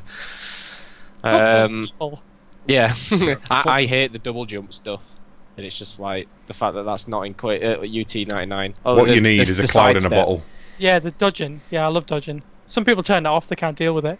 I don't like it. I don't like it either. It's like I'm cheating. Yeah, plenty of games being played. Lots of social games. Lots of console games. We got Brike's Lounge, which you'll be running throughout weekends, running whatever we can find to put on. I mean, we had lots of Scrap Heap Challenge and Pokemon on last time. That's all we just had that running through the entire LAN. And for any WoW players that want to come and join more WoW players, there's going to be a dedicated line for you. We've got 4 internet lines, so we're going to give the WoW players a couple just to make sure that they've got the speed and they've got the download they need. So yeah, it's going to be a good laugh. Good stuff. Well, so unless you two have anything to pimp, I don't believe so this week. I shall run us out. So thanks everyone for watching. We've had a good crowd again today, and next week we'll be back at 6:30. I think next week actually. Let me just check because I may be lying there. I think I might have something on next Wednesday. It wouldn't be 6:30 anyway. 7:30. No, it's my wife confusing me. It's next Friday. So yes, we're going to be back next Wednesday at 7:30. We don't know what the subject is yet, but it's not going to be Minesweeper for What's Potato Power, who is obsessed with that game. Every single week he talks about it. And yes, we're in the middle of doing a Metal Gear Solid 2 run through at the moment. We didn't do anything. We put something live this Monday. Next Monday we'll be putting another pre-recording live, and we should have got a bit further through it. We are not doing any multiplayer games at the moment, although we may at some point do some Terraria streaming because we're all playing it at the moment. Apart from Sam. See how happy he is when he says that. I am. I can't believe how much I've got into it though. I really can't understand why my brain has said no to Minecraft and said no to all of the other building games. Like, I hate Little Big Planet and that kind of, all they're just, I don't know what it is about them. I just thought it's pointless. It's not got an end game. But there's something about Terraria that really, really gripped me. Play it. Bitches. Do it. Yeah. Do it now. Do it now. Get out.